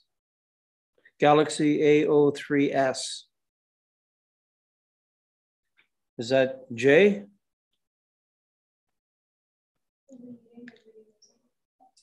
Okay, well, what we'll do, just in the interest of keeping this moving, because we do have a full slate here today, I'll ask the mayor. I'll talk to the call on the committee here for some comments. Mayor Harding, then Councillor Roberts, then Councillor Nishikawa. Thank you, Mr. Chair, and thank you for the residents of Sandor Drive for bringing this to our attention today. I do believe it was originally a complaint that was filed with our bylaw that alerted it to the attention of the township. Nevertheless, it is in front of us today. There is a dock on Township Road allowance leading to water, and presents a problem for all of council that we're going to try and solve, hopefully, and a little bit of understanding. My specific question at this point would be to staff. Number one, are we aware of other private docks that would have been installed on road allowances? There's no question this is a feature and a benefit for all those who do not have water access to Sandor. We talk about preserving our water access properties, and this is an opportunity where somehow along the way the residents or somebody decided to put in a dock. So I'm wondering if there's something, or do we have others to be consistent across where we are? I do know, for a point of history, we used to have a dock at Harris Street Park in Port Carling at one point that we lost in the flood. It never got replaced. I don't know if it was a resident at the time who had done that. I guess I would like to see an opportunity through staff, if there's an opportunity, to be able to have the residents of Sandor maintain a dock, keep a dock, and remove the township from liability along the way. Is that a possibility to move this thing forward? The other thing, as it is a public access, I would not want to see any overnight parking. One of the photos in the agenda package has 2 boats in particular parked at the dock. It would be pickup, loading, and unloading only. I would not want to see a boat parked over there. I certainly wouldn't want to see any resident using it as their own private dock. So Director Becking, I think maybe might be the best to help us where we may or may not go, or where we've been with other road access leading to water. Through you, Mr. Chairman, several questions. I'll try and unpack them. With respect to other locations, I'm not aware of any active situations. We try and discourage these things for reasons of liability, to say the very least. Fundamentally, the public has the right to use a road allowance. They, however, do not have the right to modify that road allowance in any way, shape, or form in order to make it suitable for a given purpose. And that's, I think, the fundamental principle that's in play here. With respect to leaving the existing dock in place, you could choose to do so. It does run contrary to other decisions that council has made in the past. Nonetheless, you could choose to waive that if you wish. To do so would require some kind of an agreement to be put in place. If council's concerned about liability, then obviously there would be a need for insurances to be put in place in order for that to be addressed. Just a supplemental, if I may, Mr. Chair.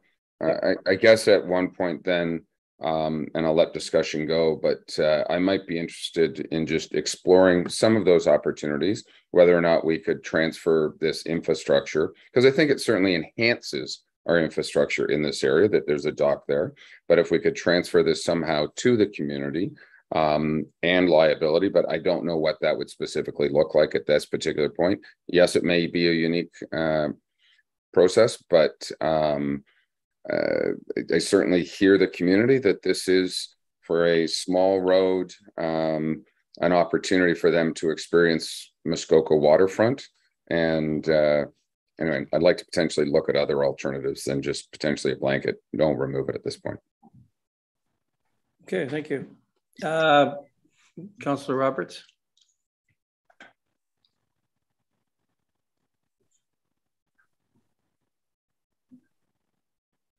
Cord, you're muted. You're muted. Thank you. Okay, just for everyone's information, I am also experiencing sound problems, and I have all morning, and so, and many of the delegates. So I wanted, through you, Chair, I just want to give some background and experience and suggestion here. I have a lot of experience in this area, not per se the dock, but maintenance of a road, and I've done it for over 30, 40 years in maintaining township not maintained property of 1 kilometer, 2 kilometers long. I've played a key role in maintaining it, and we put $10,000 a year in it. We are recognized per se by the township. First of all, Len Troop, and then by Roger Young, who's Director of Public Works.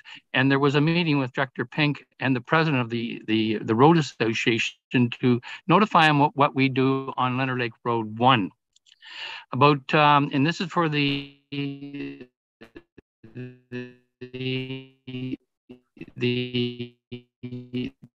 delegates to be very aware of this, and to directly answer Mr. Bosco's question, why? It's everything to do about liability. Because with you contributing, what we understood with us, and we went through FOCA, we got involved in lawyers. If we did any work on township property, that we had a duty of continuance. We must do it forever to do repairs and insurance safety. And it was strongly recommended that we incorporate, because if there is an issue there, every member that contributed to that dock will be personally sued. So we incorporated, we got insurance through FOCA, and there's an insurance company that can connect you with that will give you a quote for insurance. And now everyone who is a member, a paid member, so we have a fee, they are insured under the liability insurance. So I strongly recommend you do that. So let's go through. I'm going to be a little long here, Mr. Chair. Your due diligence, or allow me to do this. This has been in 44 years. We've had a lot of public input that is 44 years. We're also probably aware that township employees of some sort have been aware of this, and probably that councillors have been aware of this. I understand that the records, it never did come to any official meeting. So I fully understand why the township says we have no record of this ever happening. From a real estate point of view, people said in real estate, you have to really take all, I'm sorry for saying this, but you have to take all real estate articles with a grain of salt and validate it all, because they're selling property. They're not, they're in no position to say what the policies are. And so now here's my suggestion, and this is based on years of experience. You need to get a liability insurance. It'd be foolish for the township to take out the dock or the road given that our master transportation plan has said that we're going to look at this kind of stuff, we have, it'd be foolish to take it out if we say we're going to put it in. It says in the report that we need access to the Moon River. So on this particular case, I think we should strike up an agreement with this association, with their insurance. We got to be very careful here, because throughout Milford Bay, I have a constituent who insists that we open up all accesses to water, and that just can't happen because of all the liability and the cost associated with it. So we got to worry about the precedent setting. So you need to get an insured, and the township be named as an insured party on your policies. And with that, I think we defer this, or we on this only single one throughout Muskoka. The one on the bay that we talked about last year, the dock had just appeared, and we said get it out of there because we did. So this one's been there for 45 years. So I think we need to partnership with this, and then through the master transportation plan, decide what we're going to do, and through the recreation master plan, et cetera, et cetera. But this one here, we should allow some sort of lenience and partnership with the township. Thank you. Thank you. Director Becking, before we move on to the other committee. Just a couple of points further to Councillor Roberts' comments. I would suggest that before we proceed too far, I think getting some advice from our solicitor would be in order. I think the other issue that I would remind committee of is the fact that, as you're aware, we do have a transportation master plan currently underway. The mandate of that study includes consideration of appropriate access to major water bodies throughout the township, and I think that we want to pay heed to, or at least give that process an opportunity to see itself through to some form of conclusion before any permanent decisions are taken. Good. Thank you, Mr. Chairman. Thank you. Okay, Councillor Nishikawa, then Councillor Kelly, then we'll move on. Thank you. Thank you for your comments, Mr. Becking, because I was along the same lines. I would request that we would not be removing this dock for this season. Liability aside, I can tell you at least 10 locations just in Ward A that the public have taken access to off of Crown land and or municipal land. There are all these little secret hidden gems. If you're a hiker, you really know about them. So if the township is concerned about, or if committee is concerned about the liability, we got a much bigger problem going on than this particular dock. So I would suggest that we leave this in place for the time being until we get a full understanding. But in reality, from my perspective, this location, this dock, same with, where's Donaldo when I need her, but we had the same situation that happened on River Street in Bala, and someone opened up the road allowance next door to a person's property, and we dealt with that. And in fact, there's still that opening available to the public used today. Doesn't happen to get used as much anymore, interestingly enough. But so all I'm saying is that I'd like everything to be left in place, and that in fact, in the future, I would see that this would be a public launch. I'm not necessarily interested in getting into private relationships with a group of people who then would say, you know, I couldn't walk down there and take my, dog for a swim, something like that. I think it's a public road allowance, and that it should be remained open for the public. And that, by the way, guys, is also the public that can come from anywhere. So you could get all kinds of neighbors that you don't know of, but that is the reality. But that's the way, that the direction that I think we go, but mostly leave everything in place till the end of the season. Good. Thank you. Councillor Kelly.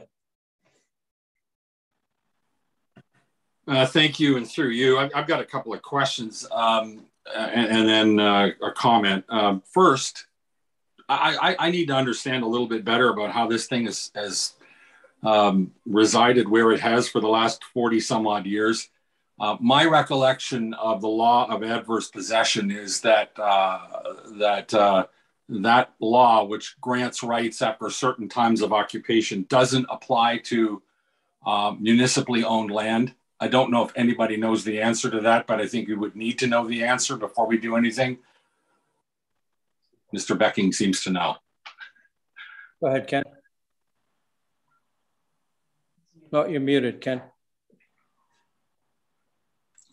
Sorry about that. Councillor Kelly is correct, Mr. Chairman. The public cannot gain rights to municipal road allowances by adverse possession. They are exempt from those rules. That having been said, that those rules, in my understanding, do not extend to all publicly owned lands, only road allowances. Okay. Good, thank you. Okay, Thank you. Councillor Kelly?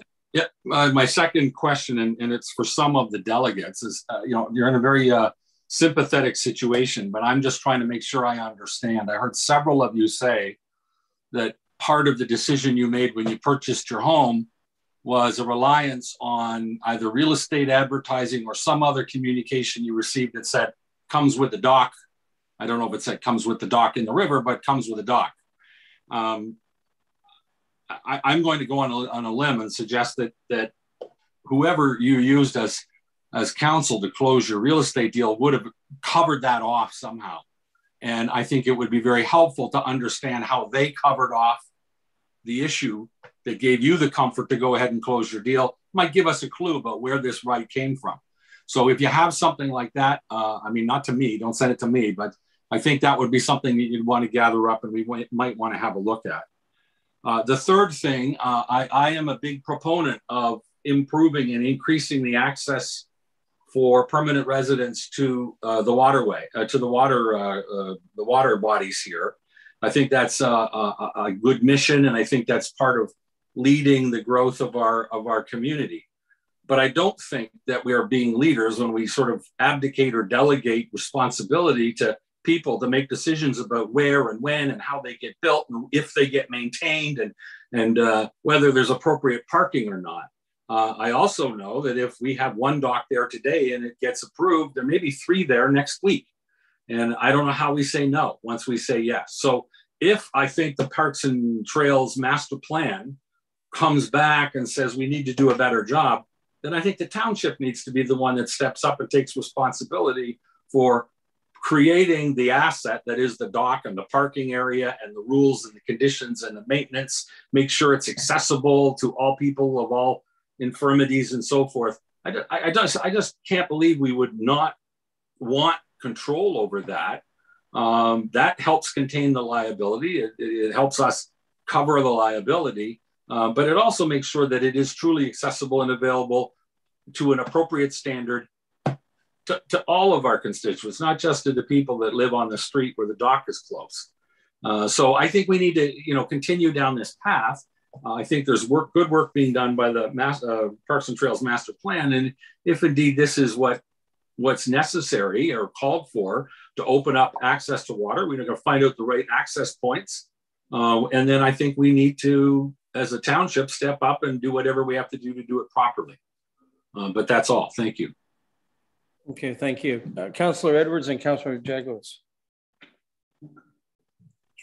Thank you very much, Chair Zavitz. I in full agreement of leaving the dock in at this time. And I think what we should be doing is looking at the master transportation plan. The lease agreement, the way it was drawn up is to maybe one family, which I don't think is right because all the neighbors are using it. So they should have access to it. So I wouldn't go that way. Councillor Roberts had a good suggestion if they are going to be used and we're not taking over the dock, that they should incorporate, get legal counsel on it and lease it. And as far as leasing the land, Since they've been maintaining it for 45 years, I would not lease it at our lease rates. It's the community. I would say $1 a year if they have to take over and insure it and that. But I think maybe the township should be looking at this and providing something. But as long as it's unlimited use for all the neighbors, I don't see a problem with it at all. Thank you. Okay, thank you. Councillor Jagowitz. Thank you, Chair. I'd like to suggest to the committee that we honor the request made by one of the delegates. Sue Waterhouse asked for a deferral of this matter, and her reasons were because there had been a request from freedom of information. She mentioned a bunch of legal comments, and I believe she and probably the other people would like to be able to consider their options. I also heard the comments that the mayor made. He also indicated that possibly we shouldn't deal with this today.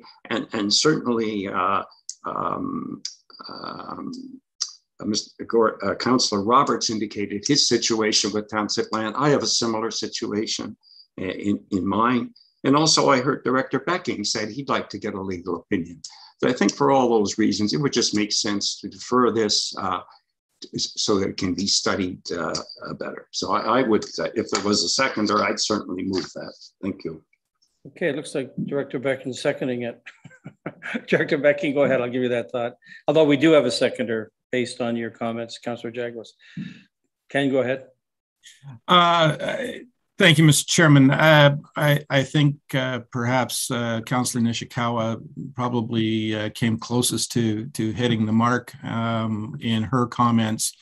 I think if committee were agreeable to refer the matter to staff, we will undertake or consult with our solicitor to develop an approach to dealing with the issues at hand, that there be no action taken in the short term, at least for the balance of this season. That will also give the Transportation Master Plan an opportunity to see itself through to some form of logical conclusion, so that you then can base a decision at some point in 2023 based on the recommendations, and you can make an informed final decision. Good, that's a great summary. Thank you for that. So it looks to be a defer and refer scenario that we find ourselves in. I'm going to look to committee now. Given what some of these fine folks have just said, where are we on that? A show of hands, are we going to defer and refer this? I won't read the motion. We'll set it aside. I'm all for that. I think we have, okay, it's deferred. So thank you all for your time and your energy. Well taken, points well taken, well made. And we will come back. It'll be noted on the next agenda. I'm not going to put anything at Ken, whether he can do it into September when he comes back or whatever, but you've got your doc for the foreseeable future for its continued use. Thank you for that. Have a great day. Okay. David Coatsworth, who was trying to get in the meeting, apparently is now. David Coatsworth, as it relates to Camp Jackson Road. Okay, we're going to let David in. David Coatsworth. So we're connecting to audio. This is, where's the item here in the supplementary? It's on the regular agenda.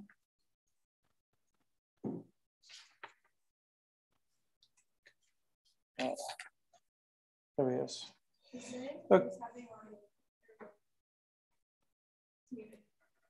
Okay, you're muted. Welcome, David. David, you're muted.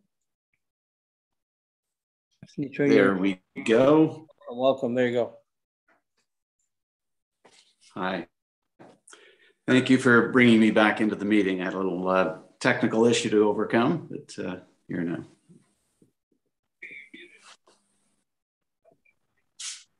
Thank you.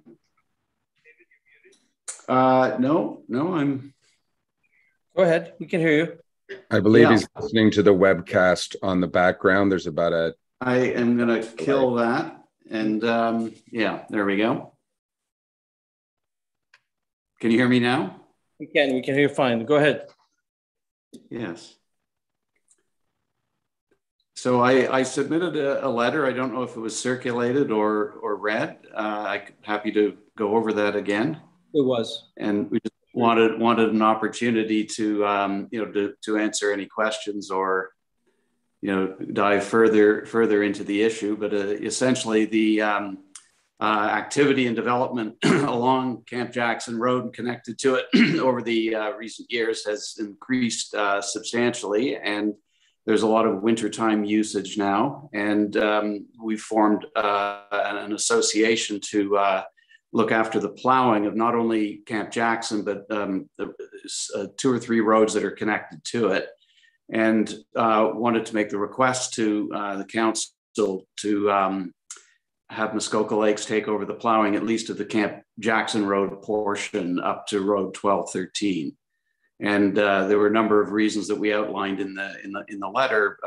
Primarily that it's a similar road to others in the area that do get plowing. It's a road of substantial size. It's not just a small laneway, and it's also connected to Moon River Road, which does get plowed. And by our estimates, it would be another 20 to 30 minutes of plowing time, per plow whenever the plow comes by. So for that and those are the sort of the primary reasons that we'd like to be included in the winter plowing regime. So. Okay, good. Thank you for that. Once again, just to get you to step aside for a moment, we'll invite Director Becking to come in. Perhaps while he's doing that, I'll ask Councillor Bridgman, you go ahead. Thank you, Chair Zavitz. I'd rather wait till Mr. Becking gives us some of his background and thoughts, if you don't mind. Yeah, fine, thank you. There he is. Director Becking. Thank you, Mr. Chairman. I guess fundamentally, it's an issue for council to decide. It's a change in level of service. I would point out to you that the current year's budget is based on the road network as it exists at the present time, and obviously there would be financial implications. Not knowing what the outcome of the nomination period is with respect to the forthcoming general election, I would also point out that it may not be within the purview of this council to add to the financial load of the municipality with respect to full assumption. What I would suggest, if committee and council were committee was so inclined, would be to refer the matter to staff. Staff will come back with a report that will outline for you the implications of the request. You may choose to consider it or defer the matter to the next council to address. Okay, good. Thank you. Thank you for that. Okay, now, Councillor Bridgman, what do you think of that? Thank you, Chair Zavitz. I agree with Mr. Becking. I think it needs to go to a report, because this is just one road of many roads in our township that I believe it's seasonally, it's called a seasonal road, and we're back to that whole discussion of what's seasonal and what isn't. But I think, Director Becking, I agree with you. I don't see this being decided on before this winter, Mr. Coatsworth. I'll ask Mr. Becking, but I think with the transportation study, it all rolls into that again. So I would be very comfortable having this staff report come back on this. And in terms of reality, I think there's a preparation to have to do this perhaps one more year, Mr. Coatsworth. But if we can put it in the process to get it looked at, I'm hoping that will be satisfactory for you. Okay, good, thank you. Councilor Ishikawa. Thank you. Along with what Barb was saying, some of my concerns, because not many years ago, we turned down Trafalgar Bay Road, which is a close by road off of Moon River Road, with a lot of year-round residents. So I just want to make sure that we're looking at all of the past requests in just this area. I'm just saying specifically off of Moon River Road. I know more and more. I just wish our population numbers were really true. I know people live up here year round. We don't acknowledge them, but they're there. And so I think we need to have a relook at a lot of these requests from the past and see how they are now affected today. Not, I don't want to just say that we're going to just deal with this particular road, because, as I said, there were neighboring roads that had brought requests over the years. Thank you. Good, thank you. And to that point, Director Becking, do you have a glossary of terms or a reference point for X number of roads that maybe people have asked for like this over the years, that we could, otherwise it's part of the transportation master plan in a more fulsome manner. And I won't ask you to refer this to a staff report, because, you know, this is one of many roads. You're correct, Mr. Chairman. This is one of many roads. I'm quite certain that I could put a handle on what the broader implications are, because we do know which roads are considered quote unquote seasonal, so I don't see it as being a terribly onerous task. That having been said, I think you've also alluded to a very good point, which is that the TMP, again, part of the scope of that work was to establish standards and policies for committee and council's consideration. And again, that study is scheduled to be completed in the second quarter of next year. So I think it's entirely appropriate that the matter be referred, and it'll come back to the future council for their consideration. Okay, good. So given that summary, again, in a referral scenario, but eyes on, is this committee comfortable with where we sort of are with this in terms of this amongst the other roads, and a referral to have a staff report to that effect? Are we good with that? People are shaking their heads yes, thumbs up. Councillor Roberts is good. Okay, I sense that we're good. Okay, so we'll do that. David, thank you for bringing this to our attention. And I think you've heard today that it is going to be attended to and looked at and considered. And, you know, you're on the dance floor, as I like to say. So with that, we can talk separately if you'd like, but, you know, stay tuned. There'll be more to hear on this, okay? Thank you for coming forward at this topic. Thank you. Okay, so we're going to move on now to item 4F. We have Jim Bornhold to attend at 10:15 regarding a license agreement application, McLennan, Tremaine. So we have the report 6. Yeah, so we probably should do that report first. So what we'll do is invite Chriselle Story to talk to us about the license agreement application, roll 4-18-026. Chriselle.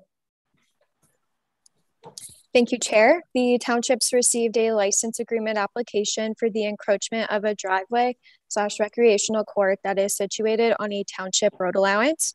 Staff have prepared a detailed report for committee's consideration. Staff are recommending that this application be defeated and the encroachment be removed from township land. Again, if there are any questions regarding process, our clerk or Director Pink are available to answer, or the property itself, Director Becking. Thank you. Good, thank you, Chriselle. Okay, I'll invite Jim Bornhold, item 4F, to attend. Is Mr. Bornhold here? No. There. Oh, okay. Does Mr. Bornhold have a presentation, or was that a? It was Mr. Bornhold. Welcome. Is your audio is not working? Can you hear me now? Thank you, Mr. Chair. May I begin? Please do. We're just Now, getting. we have a presentation. Here we go. Thank you. Will somebody from the township go through this as I instruct? Is that okay? Yes, you will. Sorry, go ahead. All right. Good morning. Through you, Mr. Chair, I would like to thank the Finance General Committee for allowing us to speak today. I would also like to thank the staff and some members of council for meeting and talking with us several times. I've owned a cottage in Muskoka for over 25 years and our current cottage for approximately 20 years. We love it. It's our home and we value being part of this community. I want to thank the staff for the report, pardon me, the report and recommendations they made, and would like to explain why council should be supporting these recommendations. I am the property owner of the cottage located at 1107, number 5, Bruce Lake Drive. Our property is located across the township's road from the applicants, McLennan and Tremaine. I would like to point out that our neighbor's previous driveway was much smaller, flat, and level with the township road, and we never had any water runoff, damage issues previously, nothing. Therefore, we never complained about it. There are 3 issues that we have with this. The first issue is the significant alteration of the grade. The grade has been raised considerably. You can see here in picture 1, we've highlighted a curb on the right side and the framework around the footings of the new garage addition that was made into a 2-story. That curb is about 6 inches high. The board at the end by the garage, which starts at the top of the previous parking area and ends at the floor of the garage, is about 10 inches. Therefore, we've seen a grade change of between 6 to 10 inches through the new driveway that's been installed. Our neighbor has also installed packed gravel. If you go to the next picture, actually, I'll step here. This is when the old one stopped. We also highlight again the height of the being about 6 inches. Let's go to picture 3. Picture 3 here on the right side, although not completely clear, comes out about 10 feet from the original driveway and about 12 to 15 feet on the other side. As a result of the altered grade, this forces water onto our property from the neighbor's driveway and Township Road, because in addition to this, they have done a packed gravel and fill at the edge of the driveway, which ends on the Township Road. And that grading carries out almost through to our property. If you go to the next slide, you will see the grade. It's a little hard to pick it up because of the shadow, but there is a grading, and you can see our bear box. It comes across almost all the way across the property. That altered grade forces water onto our property from the neighbor's driveway and Township Road. The second issue is the creation of a slope. If we can go to slide 5. The slope created through altered grade has caused considerable water runoff, even in light rainfalls. During the week of July 25th, 2022, during a light rainfall, substantial trenches were created in our driveway. You can see this in pictures 6. Go to the next one, please. Here we've had our landscaper take a picture of this. 6, 7, where you will see me with my hand, and I'm straddling something that's around 8 to 10, maybe even 12 inches wide at some places. We have 2 trenches. This is the key one. There's a smaller one as well, going about 16 to 22 feet down our driveway, which you can see in the next picture. Furthermore, gravel and debris were carried down through the parking area, across our front yard, and across our stairs and front entrance landing, creating damage and a safety concern. In the next picture that you go to, I believe has, here we go, as an example of some of the mud that was there. If you go to the next picture, you'll see more, another one here where you can see it's come across a number of the stairs. This, additionally, we installed mulch last year, which was completely washed away. Plantings were covered in mud and gravel, and I stress again, a light rainfall. The third issue we have is the drainage. In extending his driveway further by approximately 10 feet on the right side of the curb, if we went back to the third picture, 10 feet on the right side of the curb. On the opposite side, it's about 12 to 15 feet. The neighbor has altered the drainage significantly, which has already caused damage to our property as a result of the increased rainwater flow and velocity being directed to our property, which is evidenced by the pictures I've shown. And I'm not sure if council had a chance to see the 2 videos that we also sent prior to this meeting. They exemplified the damage being done. The extended and widened driveway also increased the impermeable area of the of the area, which prevents water from being absorbed into what was previously the township gravel dirt road and is now directed to our property, causing damage. The water runoff is of even a further concern in the winter when dealing with melting snow, rain, and refreezing, and what this will do and create in our driveway and front entrance. Hey, Jim, to summarize, got your 5 minutes. Go ahead with your summary quickly. To summarize, we have already experienced significant damage to our property due to increased runoff flow and velocity as a result of the extension grade alteration by our neighbor when he paved his new driveway after being told not to do so by the township, as well as the packed gravel. We would like to minimize future damages and safety concerns. I would like to ask council to move forward and support the staff recommendations to deny the license agreement between Michalaki and Tremaine, and that the encroachment of the driveway and recreational court be removed as soon as possible to limit the damages occurring to our property. If anyone has any questions, I'm happy to answer them.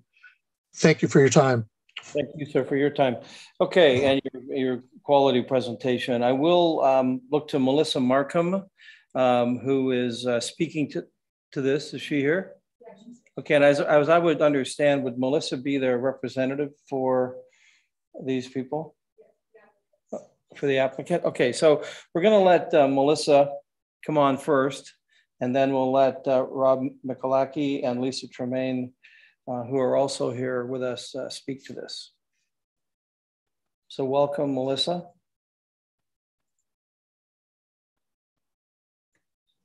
Is your audio on? Good morning, committee. Can you hear me? We can. Thank you. Go ahead. Perfect. Thank you very much. So good morning, Mr. Chair, committee and staff. My name is Melissa Markham, Marie Poirier Planning and Associates, 44 King William Street, Unit A, Huntsville, Ontario, P1H1G3. So today I'm acting as the agent on behalf of the property owners, and I've read the staff report attached to today's agenda, and I'd like to provide a brief overview of the application and a response to the comments in the staff report. Next slide, please. So the applicants have applied for a license agreement in order to enable a portion of their driveway, which is paved, to remain on the road allowance. The staff report also identified a recreational court, which is only line painting on the existing driveway. As you heard from the previous of the neighbor, the owners purchased the property in 2016, and there was an existing gravel driveway. They paved this driveway in 2017, and in 2022, the owners constructed a garage on the property. They repaved the existing driveway. The only change that the owners have mentioned is about 2 inches towards the garage. So it was raised 2 inches at the garage and is still level with the existing road at the end of the driveway. Other than adding a couple of feet to the end, so there'd be about 3 feet, which was added to try and divert water to the side and not to the front of the driveway. There was no change other than this to the width of the driveway. The owners spoke with their neighbors in the fall of 2021 and in the spring prior to paving, and no issues were raised in these conversations prior to proceeding with the repaving. And once again, the driveway was paved in 2017, and in the past 5 years, no complaints have been made by either the municipality or the surrounding neighbors. Next slide, please. So the owners are shown on this plan as lot 17, part 1, 2, and 3. Part 3 was part of an original road allowance closed by the township in 2016 by bylaw. The blue area you see here on your screen depicts the approximate area where the driveway is located on the road allowance. As you can see in the aerial photo, the lands owned by the applicants is maintained in a very natural state.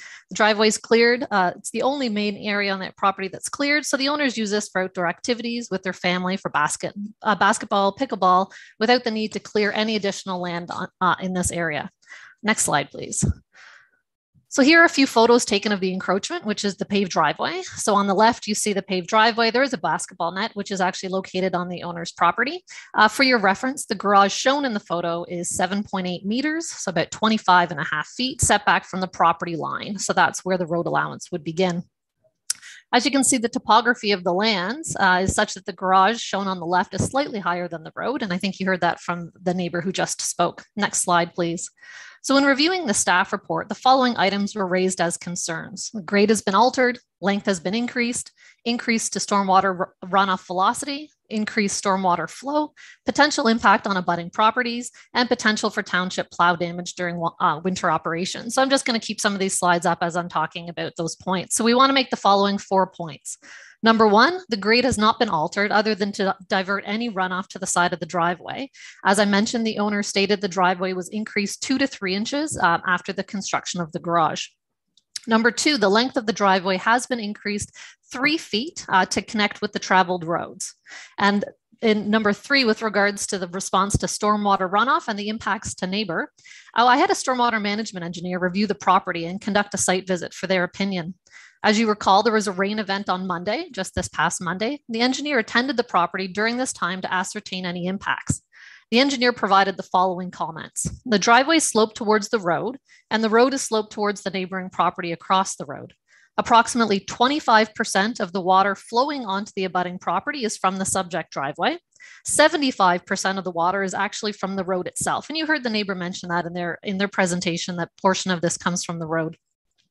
It's their opinion that if the paved portion of the driveway was removed and replaced with crushed granite, it's his opinion that there be no difference in the storm water onto the road or abutting property. Water is not infiltrating into the road any more than it is into the paved driveway. We've also received a letter from Duke Engineering with regards to the increase in length. As the neighbor mentioned, these impacts have only occurred since the existing driveway from 2017 was lengthened an additional 3 feet. I'm going to try and be quick in this, but the analysis from Duke Engineering showed that by paving this additional area, it increased the flow from about 400 milliliters or less than 2 cups of water per second during a 10-year storm event. 24 hours required storage for this increase in water would be about 11 liters, or roughly half of a typical Home Depot bucket. So as part of this, it's identified that those 3 feet is not really having a negligible impact on the change on the property.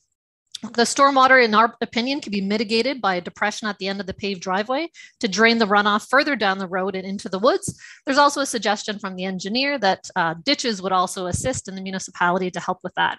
As for the snowplow, there's been no concerns raised to date. I know that I'm at my 5 minutes at this point. I did have a couple more slides with regards to the merits of the application, but I believed in terms of my summary, I have covered over what staff have raised as their concerns, and I am here, and also the owner is here to identify any questions or answer anything that committee should have for us today. Thank you.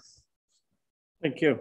Okay, before I invite Rob and Lisa to come on, just a question to you. Did your expert, noted expert, have any opinion as to where all the water that we've just seen visually on the other presentation, where that water is coming from, as if this is new water? So, and it's a surprise to them. So I guess in terms of the boreholes, where do you think, or where did your expert think that water was coming from? Thank you, Mr. Chair. So the expert that we had go out to the property on Monday, as I said, it was during a storm event, and did look that the majority of the water, it's difficult. I'm not sure if any of the committee members have been out to the property, but the road does slope towards that driveway that the owner has. So they had shown some depression in their driveway. I would say the majority of the water is running across the property and from the road itself and down into this little depression. There is no ditches on this road. So all of the water that's being contained on the road, it's a very hard packed surface. It's impervious. There's no water getting through, in his opinion, and all of it's collecting, and essentially it's all running down the driveway of the neighbor who just spoke. We believe there's mitigation measures that can affect this. There's actually a property owner at the end of the road. He's actually the brother of the owner, and he also has grading issues with his, but he's always had that on his property. It's not with regards to this. There's always been drainage issues on this portion of the road due to the runoff from the way that the road slopes. Okay. Thank you for that. Okay, committee good? Listen, I'm going to ask. Yeah, right. So I'm going to invite Lisa Tremaine, I believe she's here with us, to provide comment. Then the committee. Lisa, welcome.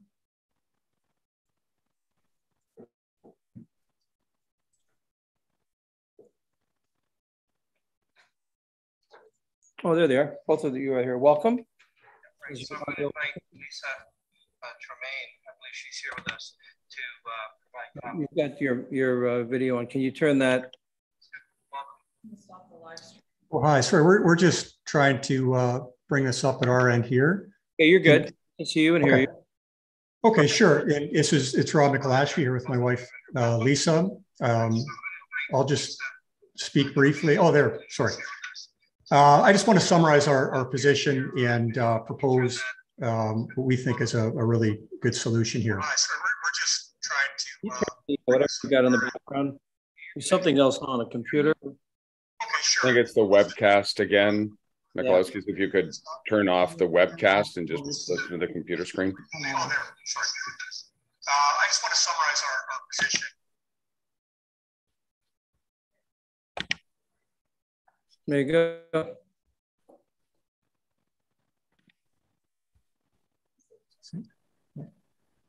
Okay, are we?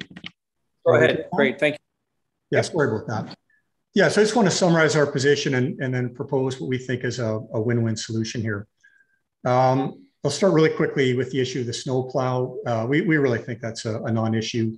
These snowplows have equipment in place that buffers any transition between gravel and pavement. I can tell you, I took pictures the other day when the snowplow comes on and off Bruce Lake Drive from the paved Peninsula Road. It deals with far worse than it deals with, at our property line.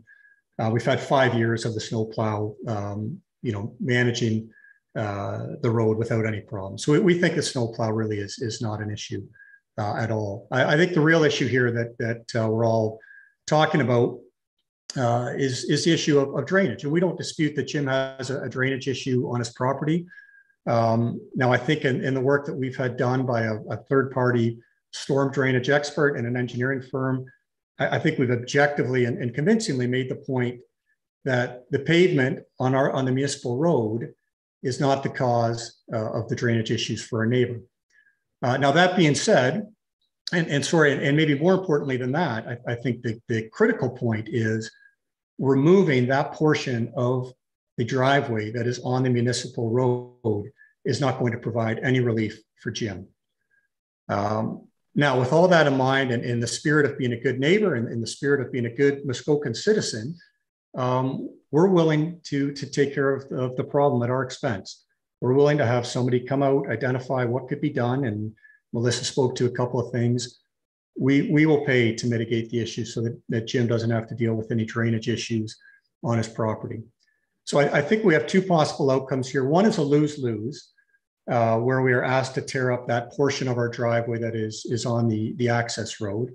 And we certainly lose because we don't have a pickleball court or a basketball court that we can use, and our kids lose out in these activities. But Jim also loses because it's been made clear that the removal of that portion of the driveway isn't going to solve anything for him.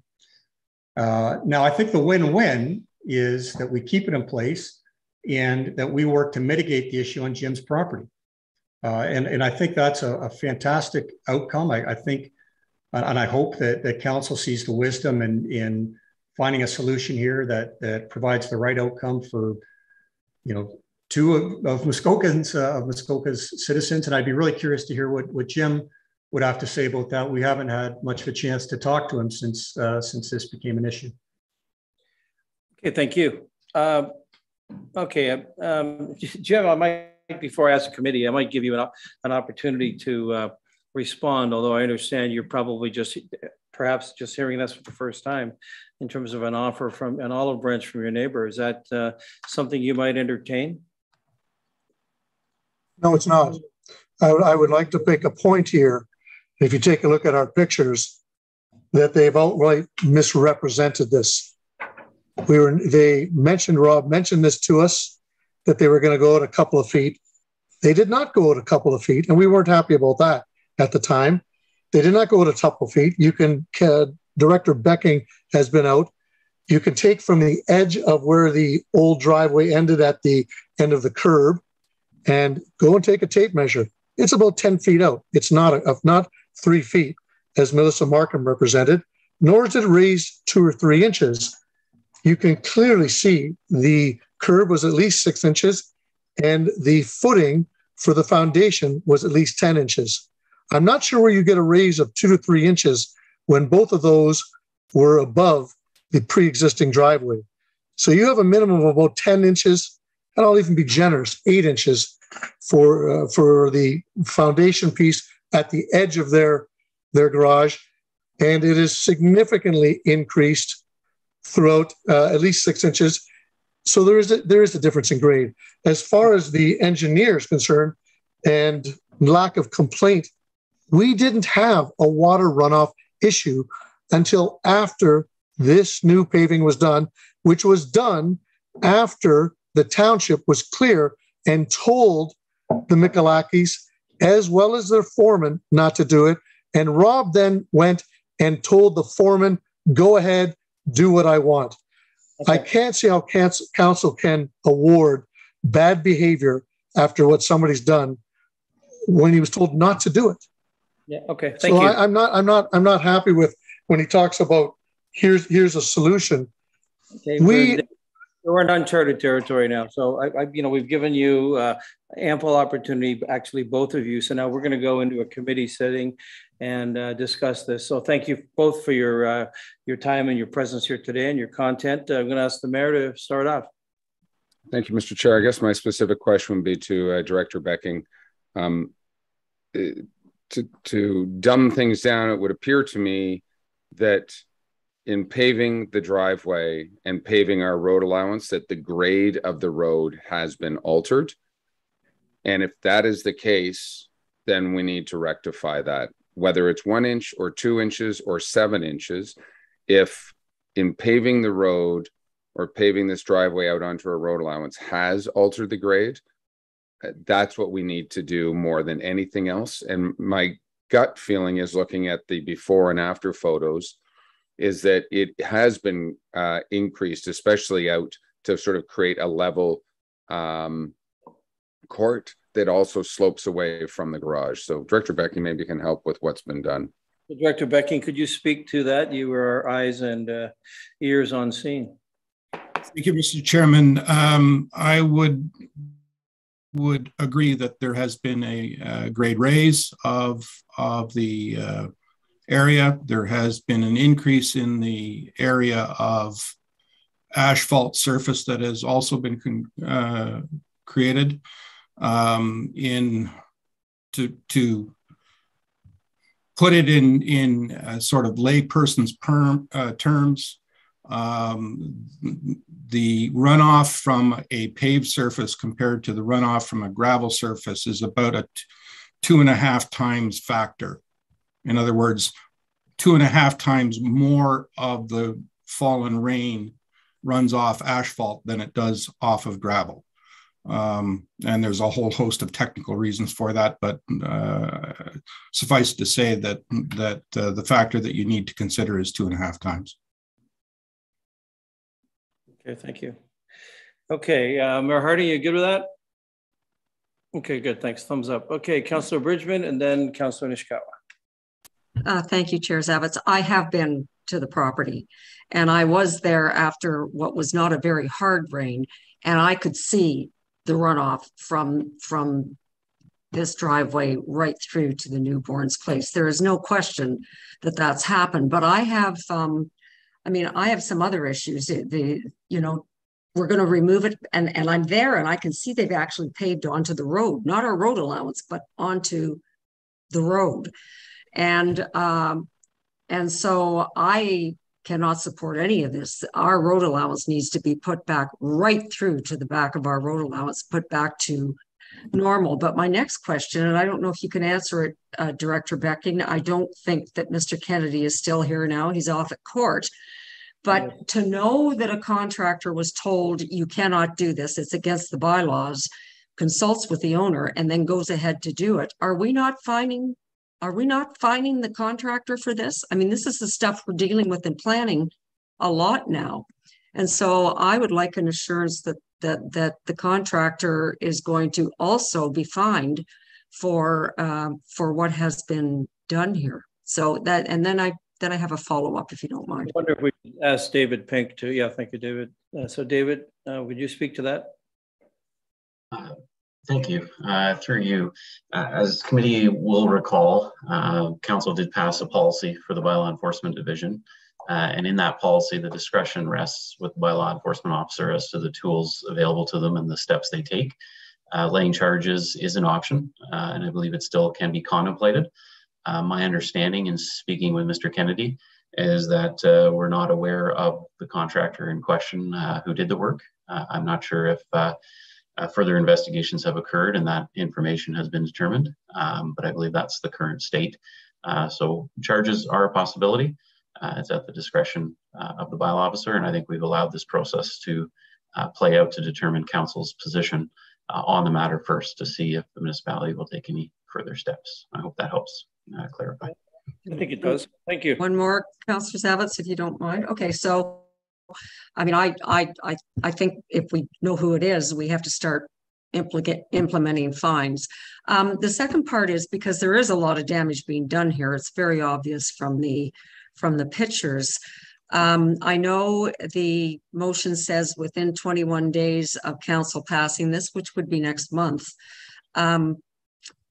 Do we then hire a contractor? I'm just asking process now. Do we hire somebody to come back in and put this, if this passes, or if we deny this?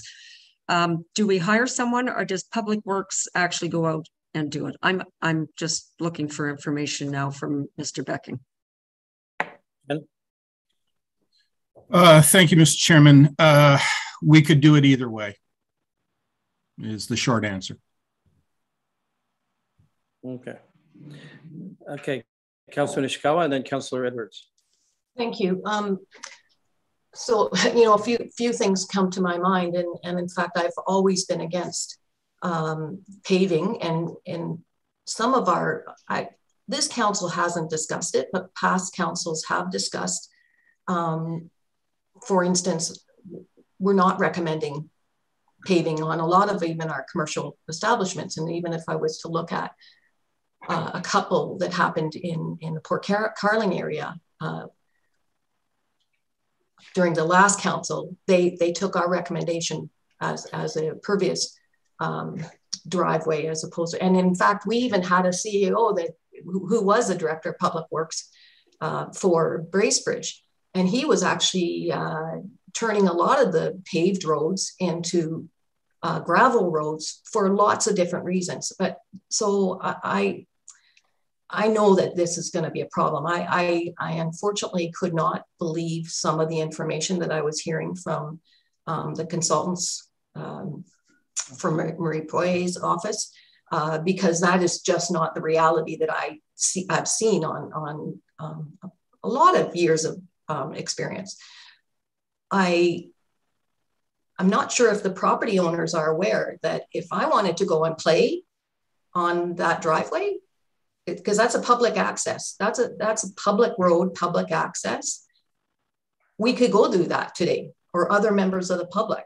And so that's a bit of a concern, because again, we're not, anyhow, I really have to agree with the report from Director Becking, and in fact, we should support that report. Thank you. Thank you for that. Okay, last word from Councillor Edwards, and then we'll move on with this. Thank you very much, Chair. I cannot support this. It should be removed, but also when our bylaw officers are out on site and there's a contractor working, they should get their company name, the license numbers of the truck and everything, and go after them as well. And that when they were told not to do it, and they went ahead and paved, I'm sure that maybe the other property owner can provide the company's name to bylaw, but when they disregard an order, I think they should be charged as well. Thank you. Thank you for that. Okay, Councillor Jagwitz, then I'll call the vote. Thank you, Chair. Thank you for allowing me to speak. I'm going to make the same recommendation that I did at the last thing that came in front of us. I hear two sides to this story. I'm going to recommend that this be deferred. And the reason for the deferral is to allow both parties to review each other's information. It's my understanding that the presentation that Mr. Barnhold made was just published in a supplementary agenda, and I don't believe it was made available to the applicant or their agent in order for them to adequately respond to it. In the same regard, the applicant's agent came forward with two consultants, as they were called, that both expressed opinions, but they were not in written form, and they came at the last opportunity, which I'm sure the neighbor was not allowed to review. So I think in fairness, it would be well if there was a deferral to allow the parties to exchange that information and working with staff to see if, in fact, there might be some solution here. The other thing I just have to add, and you know, I really didn't want to bring this up, but when I found out that they had paved on a road allowance to the traveled portion of the road, I wondered if that was okay. So I took a little tour this weekend, and I actually visited several properties. And the first one I visited was Cedar Rail, where I found 4 properties had paved to the road: 1026, 1076, 1080, and 1090. Then I went to Bailey Street, and I found at least 2 properties that were paved to the road. In other words, there's the road, there's the sidewalk, there's the driveway paved, and in between the two, which is a road allowance, was paved. Then I went to Stevens Road. I found 1177 and 1200 had done the same. Then I went to Island Park Road, and I found that 1076 and 1083 had done the same. Then I thought, well, what the heck? I'll go to Marinas Road, which is way out of the way. And lo and behold, 2 properties there, 1212 and 1231 had paved to the road. So this is not an uncommon occurrence. And I just think that a deferral would be in order to allow some more discussion. Thank you. Thank you for that. Councillor Kelly, I will give you the last word. Thank you. And I have to ask, I'm assuming on Bailey Street, we're looking at number 5, 6, and 8. And 2 of the offenders were those properties. I just want to say on this particular issue, I want to pick up on one thing. I think there's a real urgency here. You know, the pictures don't lie. We can see evidence of damage / destruction, and if it's not destruction now, it's destruction waiting to happen.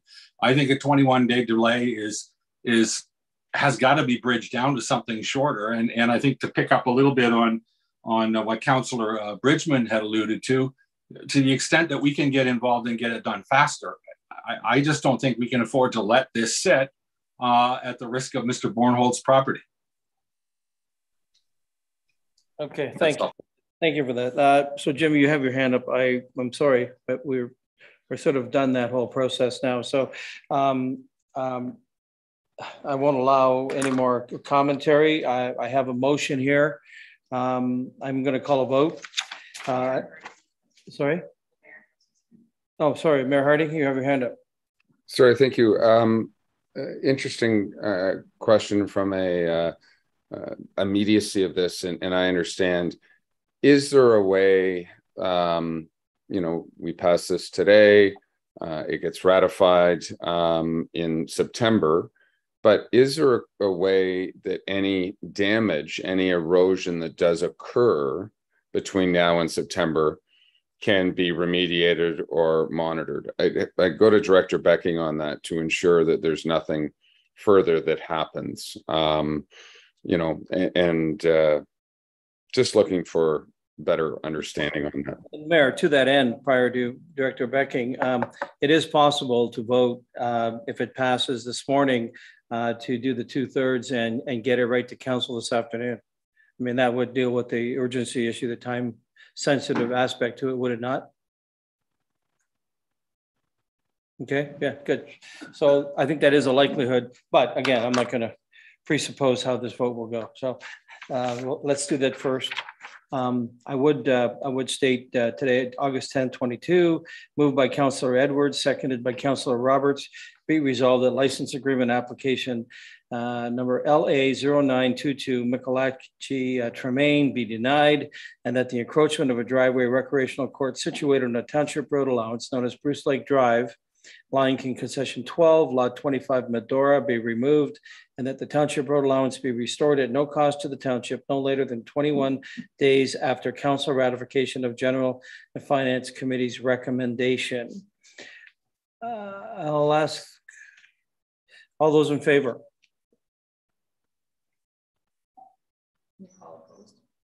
Okay, I've called the vote. So we have, just ask opposed. Okay, all those opposed? That's carried, thank you. And then I would ask again for this, to bring this to council this afternoon. Lauren, perhaps you could help me with that. We just need a first and second or two bring it to council this afternoon? There's a 2/3 motion. Yeah, so we need a 2/3 motion of support to bring this to council this afternoon, given the urgency piece to that, as we've discussed. Do we have enough of that support? We have 2/3 support to bring it to council this afternoon. I do see that there's a couple of hands up. So Councillor Bridgman? Could I ask if Mr. Bornhold would like that to happen? I think as the owner of that other property, that is a good question. My other question is that bypassing any process if we do that? Can we base that on urgency? Because I do agree with Mayor Harding, more damage is going to be done here. There's no question about it. So, so maybe our clerk can let us know. That becomes a good reason to expedite this. So maybe I'll ask Lauren that. Well, sure, Lauren, go ahead. I'm not going to speak to the incurring liability piece, but on the procedural piece, you know that your procedural bylaw allows council to walk things on to council with a certain motion. Your general process has been to allow 30 days for it to come to council. So there is a mechanism by which to circumvent those 30 days, but whether it's tested in any forum, I can't say that it has. Okay, thank you. Councillor Bridgman, you have a secondary? Well, no, I mean, if everybody here wants it to go, I am certainly on board with that. So Councillor Nishikawa, I would be happy to put that motion in place if that's what all the councillors want. Councillor Nishikawa, is that something? Go ahead. Wait a minute. Who am I talking? Like, so I thought I was put my hand up to discuss something. You do. You have the floor. Go ahead. So I am challenged with trying to move this forward this afternoon. I think that we are pushing our luck, if you want to call it that. You know, as much as I would like this to be fixed and repaired, and I'm concerned about the neighboring property owner, it didn't happen overnight. And I do believe that we should follow our municipal processes. I am wondering though, Director Becking, if in the meantime, if there is an opportunity to either, I don't know, create a berm, French drain, you know, you're the guy that knows how to do this sort of stuff, but essentially try to mitigate the damages that are happening on the neighboring property until this comes to council. Okay, I'm going to let the mayor speak and Councillor Edwards. Sorry, could I hear from Director Becking if that's a possibility? Sorry, Director Becking, to your expertise. Thank you, Your Worship. We can certainly look at the situation and see if there's any mitigating strategies. That having been said, the law of drainage is a civil matter. Council or committee should be aware, however, that while the origin of the problem may be partly on one side of the property or the road allowance and the damages on the other, the township is the party in the middle. And so we would be at least aiding and abetting any damages that might be occurring. Okay, thank you. Mayor Harding. Thank you. You know, one of the reasons we bring things, I think, first of all, to committee first and then to council is to give us a pause potentially. The applicant in this case may have different information. The neighbor's information has just been provided. There's no question there's potentially some damage. The vote, and correct me if I'm wrong, Madam Clerk, to consider the item this afternoon would actually be at the start of council this afternoon versus done in this particular forum. But I would like to give a pause to this, and I guess specifically to effect a pause, and I'm not sure, you know, if we can mitigate damages from Director Becking's perspective, and or if the applicant themselves would voluntarily say, if damage is done, and this is to be removed, that they would actually contribute to help fix any damage that's done. I certainly am okay with pausing this for 30 days. And I'm going to assume that the applicant to have that 30-day pause would certainly be amenable to that, because they're saying no damage is happening. So they should easily be allowed to say, I'm okay to repair any damage if this continues to cause damage. So I'm looking towards I think a 30-day, and bring this to council in September. Well, I can see you've still got your, okay, yeah, see, we're going to get into this discussion. We'll be here for an hour. Listen, I'm going to let Councillor Edwards have a last word, and then we're going to move on.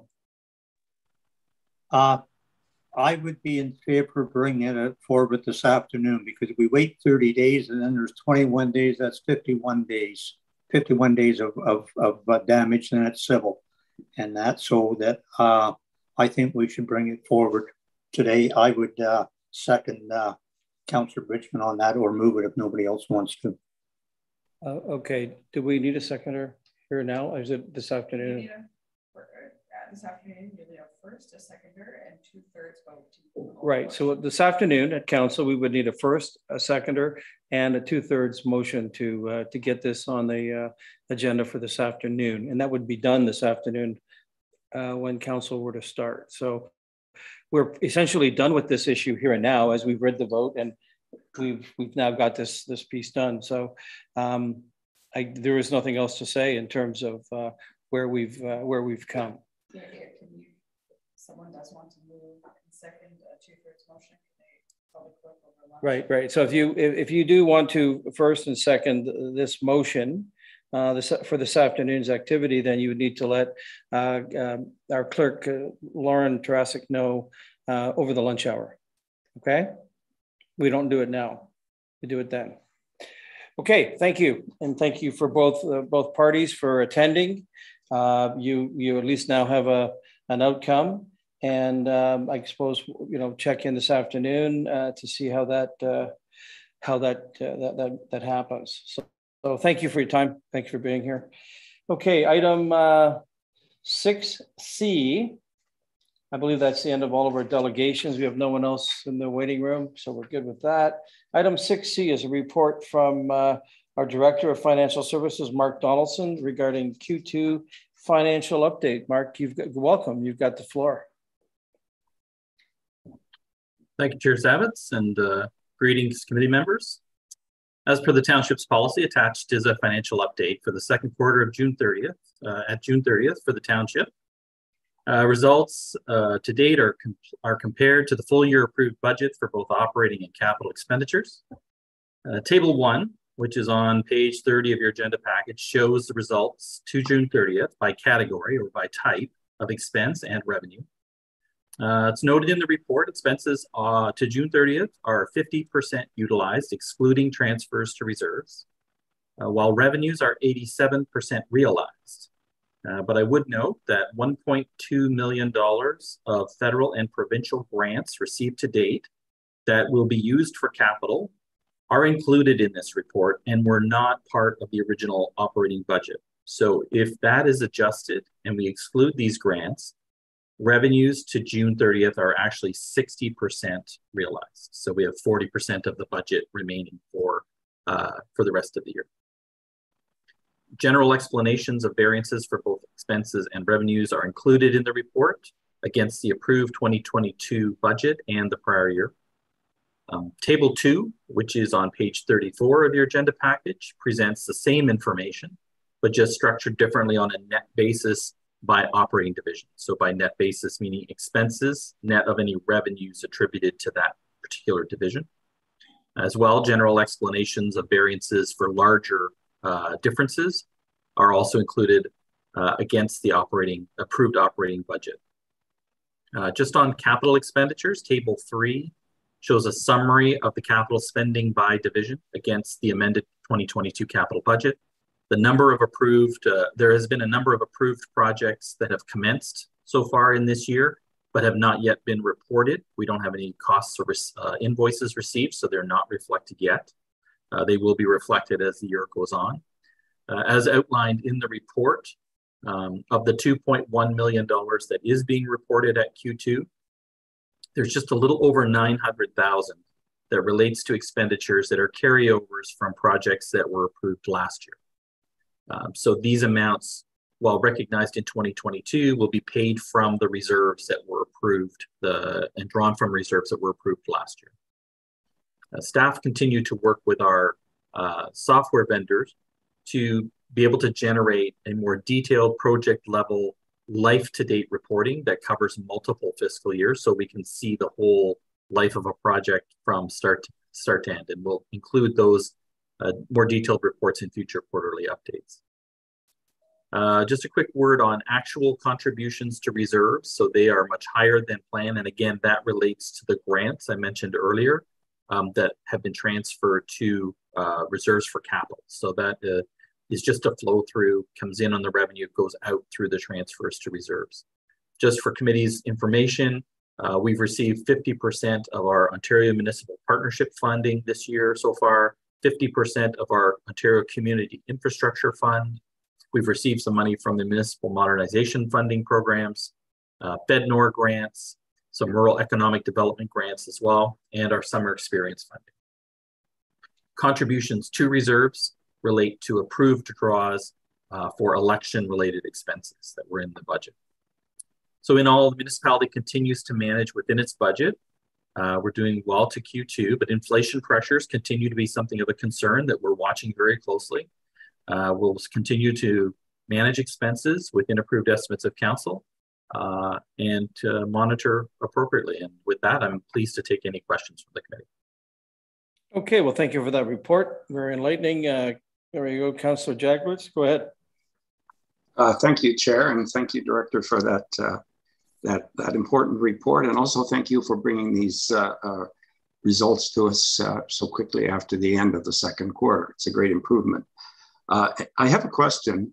You indicate that overall, when you take expenditures and revenue together, we have 52% of our budget left. But when you just look at expenditures, we only have 42% left. Are you confident, which means we spent 58, are you confident that we can follow through the next 6 months with only 42% of the budget on the expenditure side? Or are you predicting an over expenditure?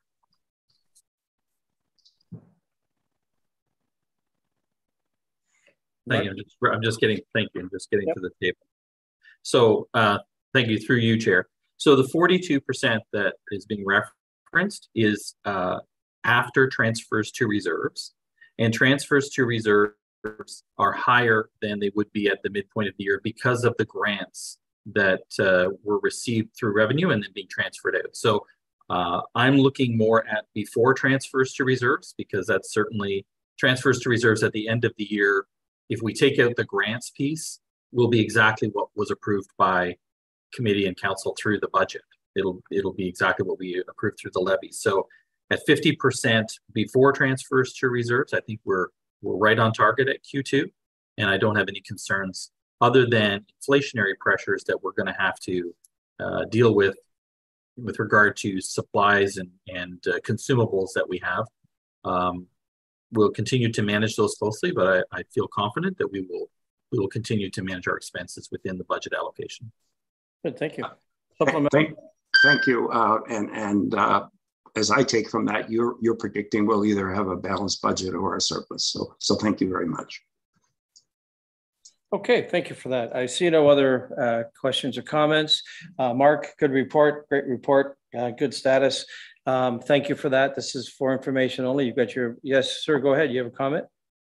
Thank you, Chair. I just wanted to add one additional comment in addition to the report, so not related to the Q2 report directly, but I did want to make committee aware that staff intend to launch our public engagement site for input on the 2023 budget. So that's part of our commitment to public engagement. I did want to just make committee members aware. It'll just be similar to what we did last year with our Engage Muskoka Lakes site, just to solicit input and comments and feedback from the public as we go through preparing for getting ready for the 2023 budget. So I just wanted to make that information available to members today. Thank you. And that would be one of the new council's first mandates, correct? To start on a budget process. Correct, Chair. The Municipal Act requires that in the year of election, the new council would approve it in the year that it pertains to. So in 2023. Good. Okay. Thank you very much. Seeing no other comments, well, thank you for your attendance and your time today. I'm going to move on now to item 7A, which is our Fire Chief, Ryan Morrell, regarding his fire route bylaw. For report status, Chief Morrell.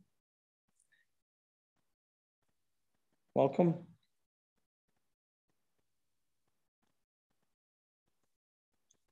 Here he is. Welcome.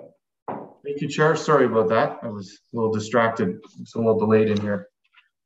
What's before you, Chair and committee, is a report that highlights the overview of a fire route bylaw. This is a draft.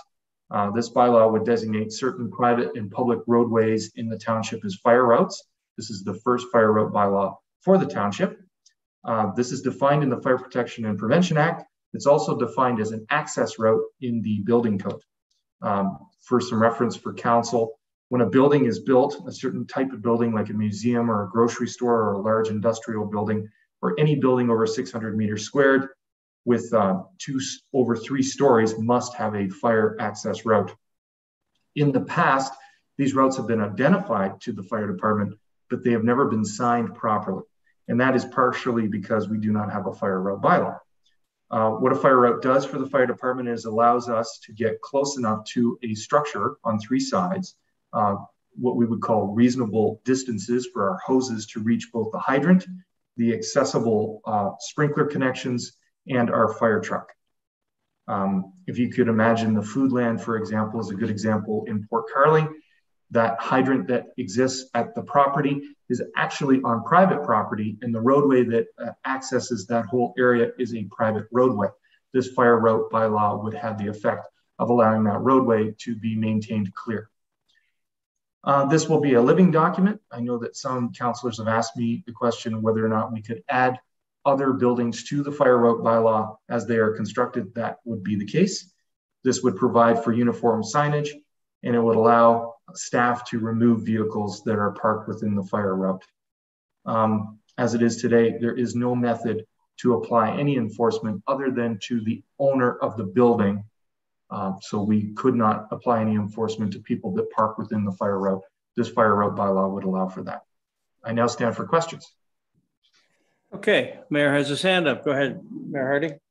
Thank you very much, and thank you, Chief Morrell. Obviously, we want safer buildings. I'll turn your attention or committee's attention to page 51 of our agenda package, which refers to, I believe, Walker's Point Marina and the fire route there. The question when we talk about no parking, there are designated parking spots on either side of that fire route. Are we anticipating that those would be removed, or it's just the roadway must remain open? Because we're going to have a problem on a lot of these if we have to remove some of these on side of the road parking or side of the fire route parking. So excellent question. Through you, Chair, to the committee. That fire route that you see before you is already a defined fire route. So as it stands right now, I could get in my truck, head out to that property, and apply a fire code offense charge to the owner of the property. By signing it and properly allowing it to be a designated fire route, we could deal with each of those vehicles that are parked within the route today independently. Okay, so supplemental, because I guess I'm not understanding. Are you suggesting that, again, on that Walker's Point Marina Road, we will be removing all on-site parking? I think that's probably an easier way to say it in this particular case, because there is parking on the left and right-hand side of the road or of that fire route as you enter the marina. Are we going to be demanding that parking be removed? So already that exists in fire code, that those vehicles should not be there in fire code. What we're asking council to do is designate this as a fire route so that we can now apply enforcement to each of the parties that are parked within the fire route. Already existing in law, that is an access route defined in law. because there is a hydrant on the opposite side of the fire route where you see it terminates at the very end. There's actually a fire hydrant there. That is for servicing that building. So to your question, really what council's doing is allowing for a uniform version of a sign to be applied and for uniform enforcement to be applied to each of the parties that are parked within that fire road. Mm-hmm. Okay, so good. Thank you for that. So to the mayor's point and to your rebuttal, our bylaw enforcement officer is not here. David, could you speak to, is this going to be perceived as any type of change of level of parking service, if you will, availability of public road parking that the mayor, I believe the mayor, that's the point you're trying to make. Go ahead. Well, if I may, I'm not sure if the chief wants to handle this. Again, I'll go to food land in Port Carling based on the fire route, 1, 2, 3, 4, 5, 6, 7, probably 30 or 40 parking spots that are on the ground, painted lines, potentially will no longer be parking spots anymore, which also might put the building out of compliance for offering an appropriate number of parking spots. And are we ticketing cars? I struggle with some of this. We're taking away staff parking at Muskoka Lumber, as I know, Port Carling Community Center and Arena. All the parking on either side of the roadway appears to be out of compliance now on our own community center. So that's what I'm not understanding in this bylaw. So help me again, Port Carling Community Center. Okay, so let's take each question independently if we could, because each building is a little different. So where it is already defined that there is an access route under the building code, we are asking for that to be defined as a fire route. So for example, I know the Marina Road, Walker's Point Marina is already an access route. I know that the Port Carling grocery store is already defined as an access route, but I can't find the map. Just trying to find the map exactly to see the parking situation that you're talking about. Okay, so this is Bruce Wilson Drive. Page 66 of our agenda package is Foodland. Is that Appendix 16? Does it say Appendix 16? Yes, yeah, Appendix 16. So fire route map, Appendix 16. So yes, for parking spots that are there already, no. To the mayor, through the chair to the mayor, no, none of the parking spots would have to be adjusted the way that's defined right now. If you look closely at that map, you'll see the line is actually adjacent to the building, and you'd see the other line is adjacent to the building. The access route already exists. What we're really doing, and this is actually a good example, you see the top line where we enter in off the roadway, we're defining that area by the hydrant to be clear. Right now, under our current arrangement of parking laws, that is on private property where that fire hydrant exists. There is no law that we can apply to anybody when they park next to that hydrant.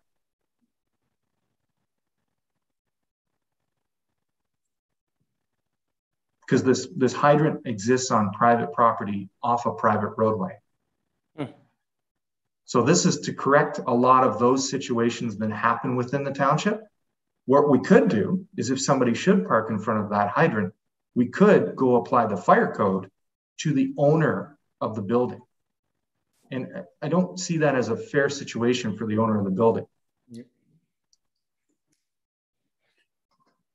Okay, Mayor, you have a puzzled look on your face. Well, I guess I got a slightly conflicting view to the Walker's Point in particular, because it's driving by spaces. And I guess if the red line must always be clear that roadway can always have a vehicle go down it, then I'm okay with this, meaning I can't block the road. But if I can't park adjacent to that line, then I would have a bigger issue. Okay, Chief Morrell? Yes, so to the mayor's point, we actually had this come up with a different conversation with a parking lot recently that was being proposed for a museum. What's usually built into the plan for zoning is there is a 3-foot separation between where the vehicles are and where the building is. So there's already a separation there. There has to be so many access points along that wall face, and the fire truck has to be able to access behind those vehicles at all times. So that's why it's kept clear. So you can't just allow somebody to put a bunch of material or park vehicles too deep. That would be an odd situation anyway, but it just prevents that from happening, so that the fire apparatus will have access to those walls to be able to fight a fire. So yes, within reason, we wouldn't ask that you take away parking spots if we could park, or if we could have a laneway just behind the vehicles themselves. Does that answer the question? Yeah, but I took some solace in the second part of the resolution, where it's a work in progress, reporting back to the committee on the progress of the initiative. So I think it's an ongoing continuous improvement kind of thing, and much needed here. Councillor Mazan, and then Councillor Roberts. Thank you, and through you. I'd been looking at this as a whole, but as soon as the mayor started talking about Walker's Point Marina, I think I need to recuse myself, just because I'm not quite 100% sure if I have a pecuniary interest in this particular case. Both of my children work there. So I'm going to go off camera just for this particular topic as it related to parking at that facility. Thank you. Good, thank you. Okay, Councillor Roberts and then Councillor Edwards, and we'll call the vote. Thank you, Chair. I had to get out of the sun here. From the Milford Bay Community Center, specifically, you know the parking spots there. Are any being lost with us passing this bylaw? Through you, Chair, no. So what we'll do is we'll endeavor to make sure that the laneway in the middle is kept open at all times. We'll have them place their signage in such a manner that indicates where the laneway should be. Putting paint on the ground, I find to be completely ineffective in a wintry environment where we're plowing the snow all the time. It basically makes them have to constantly be painting the ground. I'd rather it be indicated on a sign 3 feet from where this position is, immediately behind this parked area, is a fire lane. It must be kept clear at all times. And we can go and help those parties work with that. Okay, good. Thank you. Councillor Edwards. Yes, thank you very much, Chair. Windermere Road, the Windermere House, on page 76, which is Appendix 26. I know in previous years they've had no parking on the road, and I think the Windermere House have taken them down at times, and it should be on it, because if you look at on that page, right at and that you'd have to have a fire truck right at the side of that we should have something in there. I don't know if it's fire route, no parking, or just a no parking sign. But and that, because when they park on that road, you have to swing out and around it on a hill, and it's dangerous at the best of times. So, and thank you very much, and I will support this. Good, thank you. Duly noted, Chief. Good, thank you. Okay, seeing no other hands up, no other questions from the committee, I'm going to read this motion moved by Councillor Jaglowitz, seconded by Councillor Nishikawa.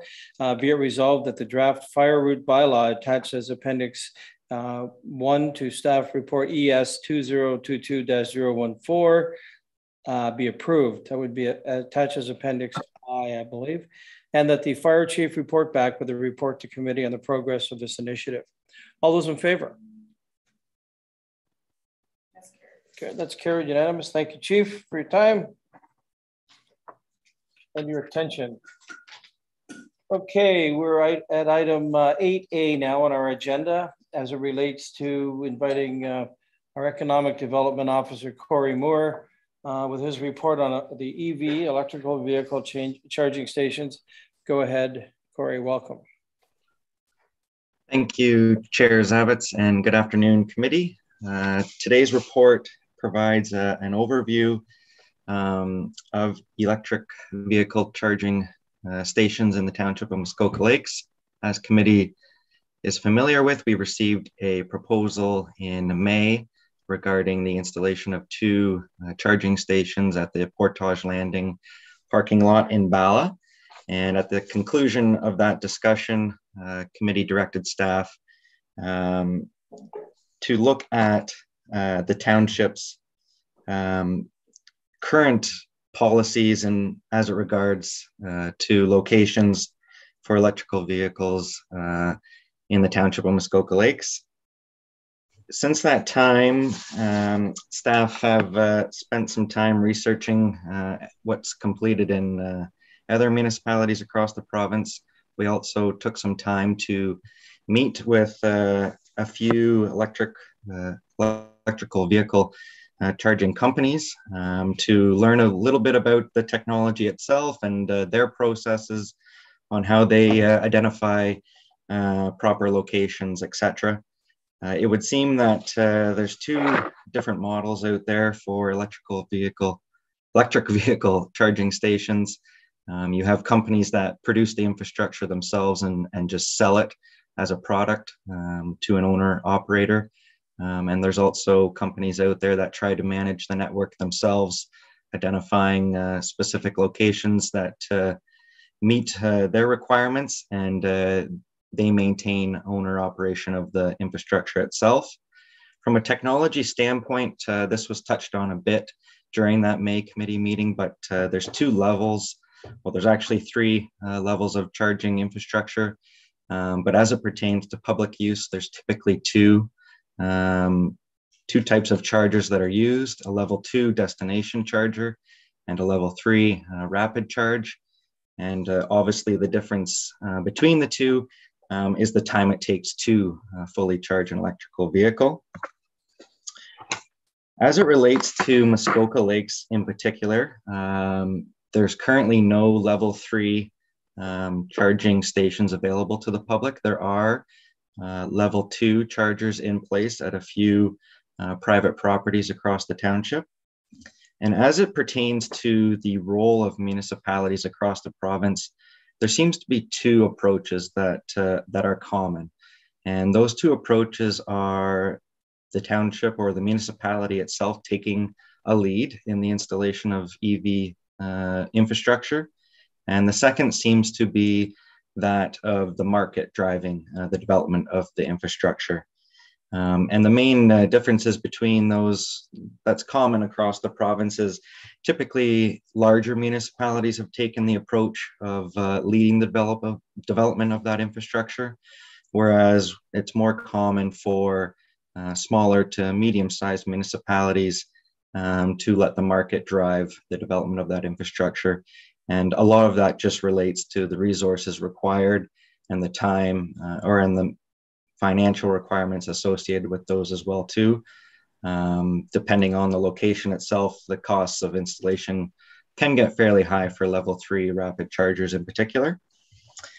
So looking at the township in particular and our current policies, our current official plan is silent in regards to vehicle charging stations, although the zoning bylaw does define both the uses of a gas bar and automobile service station. And township staff would interpret to permit both the installation and use of electrical vehicle stations at these locations. As you're aware, we are updating the official plan right now, and we could certainly include reference to electrical vehicle charging stations for community use in automotive and marine sales and service establishments, and in particular define policies where electrical vehicle charging infrastructure for public use is proposed to be located on township property. And in the report, a few of those guidelines or standards have been identified in bullet form, and they speak to appropriate locations, suitable power, the purpose of the installation, parking related issues, and agreements with the township and the applicants themselves. As it relates to the municipality itself, it would seem that the pragmatic approach, similar to that of internet in the township, and in particular broadband tower lease agreements that we see on township property, would be to let that market-driven approach occur. Again, due to our current resources and the financial requirements required to be the lead if we were to take that approach. As such, the resolution or the recommendation in today's report is to include those updated policies in the draft official plan. And should committee concur with those, township staff could then review the proposal that we received in May in greater detail as it pertains to those policies itself, and return for discussion regarding the specific proposal itself at that time.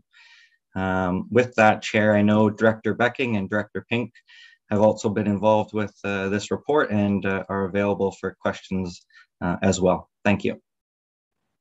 Okay, thank you very much. Great report, very insightful. I see Councillor Roberts, Mayor Harding, and then Councillor Kelly. Go ahead. Thank you, Chair, and through you to Mr. Moore. I would like to have staff present their ideas or bring their ideas sometime, I guess, during or after the Friday public meeting, so that I don't know whether I'm stepping out of line, but it's timely that we put this in for the next draft of the OP. So please come with the wording and that and suggest it as maybe if you have to come as a delegate, I think that would be great. Thank you. Okay, David, would David want to speak to that in terms of verbiage and inclusion in the Friday meeting? Thank you. Through you, I believe that the suggested policy is in the staff report, and the resolution refers to that language. So should committee pass that resolution today and council ratify it, I will certainly advise the consulting team, and that language would be put in the next draft of the official plan. And would that be indicated on Friday? I can certainly, through you, if committee or council wishes, I can certainly refer to this meeting briefly in my introduction if you feel it's needed. I think the agenda certainly is a public report and a public meeting today, but I can certainly highlight that if we feel necessary. I think that highlight, I'm seeing some nodding of heads. I think that highlight is relevant. So please include that in your preamble, if you would. Be so kind. Thank you for that. Any other words, David or Ken Becking? You were referenced by Corey Moore. Any thoughts you'd like to share, or are we good with that? We'll just carry on. Nothing further from my perspective, Mr. Chairman. Thank you for the opportunity. Okay, thank you. Okay, Mayor Harding and then Councillor Kelly. Thank you very much. For some reason, my computer's not opening the report 2022-15 for that specific report, but I certainly appreciate where this is going and some policies within potentially the official plan. I would not want to ignore, and I think maybe at another time regarding our community improvement plans and everything else, if we want to lead, we should be literally putting in level 3 charging stations, at least one in Bala and one in Port Carling. Yes, it may be a couple $100,000, but I think we might want to be considering that for our 2023 budget. To have someone go to a gas station is fine. I'm not sure the gas stations who sell petrol necessarily want to bring people in. I think where we have an opportunity to visit our shops and provide a retail component while a level 3 charger is happening. The level 2 chargers that we have, people tend to park their vehicles there for the day or night. They're being provided like at fixtures free of charge. I really wouldn't want our downtown core being clogged up with a 3-hour or 5-hour charge, or sorry, a 5-hour charge of a Tesla. So I think going forward, looking potentially to me for a 2023 budget, I would be certainly in favor of putting aside a plan to put in some level 3 chargers. Good, thank you for that comment. Okay, Mayor Kelly. Peter Kelly, Councillor Kelly, go ahead. Thank you, and through you. I just have a real quick question about the whole issue of charging stations and EVs and official plan policy, and that is whether or not our Fire Chief Morale has had any input or would have any input into it. One of the issues that frankly, it was an article I read last night. There have been not huge numbers. I'm not trying to be an alarmist, but there has been occasion in the last week or two of several Teslas that spontaneously erupt in flames while charging. And the reality is that they take 4,500 gallons of water to put out. And I think most municipal firefighting services aren't equipped, or at least if they are equipped, you have to give a lot of thought about where they're going to be and whether we're able to deal with it if it should happen. So my question really is to Chief Morrell: is that something that that's ever come across his desk, and should he not give some thought to that? Thank you. Chief Morrell. Through you, Chair, to the councillor, if the councillor is referring to, there's actually a whole bunch of new documents that have come out and new training about how we're going to suppress fires that relate to these lithium-ion batteries, and they're what it's called a runaway condition that happens with the batteries. I've taken the training, some of the training myself. We've delivered it to some of our folks so that they're aware that this is a condition that's going to keep happening. You're also going to see these batteries in emergency storage systems near dams and windmills. And so you're going to see more of this condition. To the councillor's point, he's done some research. We need a lot of water. Luck would have it, we're already set up to bring a lot of water to the party because we have 10 tankers in the township. So, and we're never more than a kilometer away from water. And we're pretty adept at getting water from most of our waterways. But to the councillor's point, those conditions would have to be considered. There's setbacks that have to be considered whenever these things are designed. And I know that the hydro companies are looking at this. And if council wants, I can send some other research through from the Fire Safety Research Institute. They have a whole training package about how we're supposed to fight these kind of fires. But to the councillor's point, yes, we're considering it.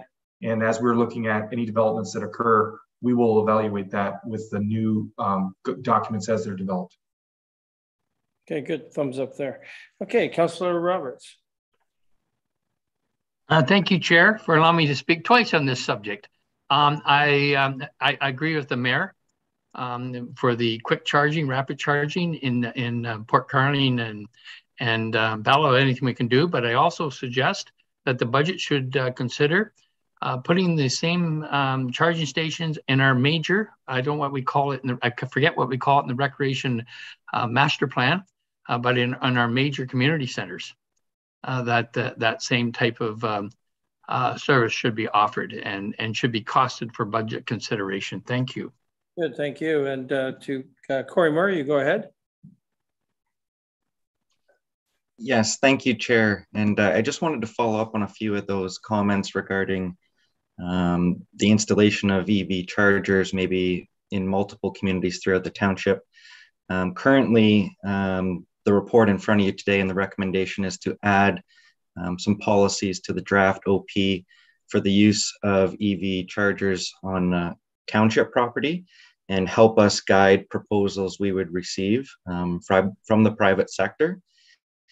Certainly moving forward, should the township wish to look at adding EV infrastructure ourselves, we are completing our climate adaptation plan currently, and we will be beginning a mitigation plan in 2023, at which time could be a good opportunity to look at those opportunities further.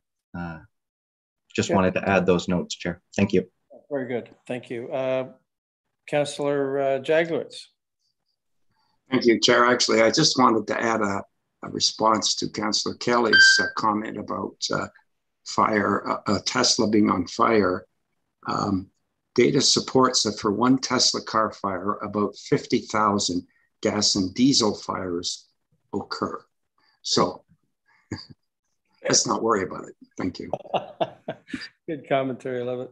Okay, thank you, committee. I see no other hands, and a great discussion. Moved by Councillor Kelly, seconded by Councillor Mazan. Be it resolved that staff be directed to include EV infrastructure policy contained in staff report CED 2022-21 in the draft official plan, and that until the draft official plan is in effect, the EV infrastructure policy contained in staff report CED 2022-21 be used to review any proposals to locate privately owned EV infrastructure on township property. I'll call a vote. All those in favor? That's carried. Thank you, committee. Thank you, Chief Morrell. Good job.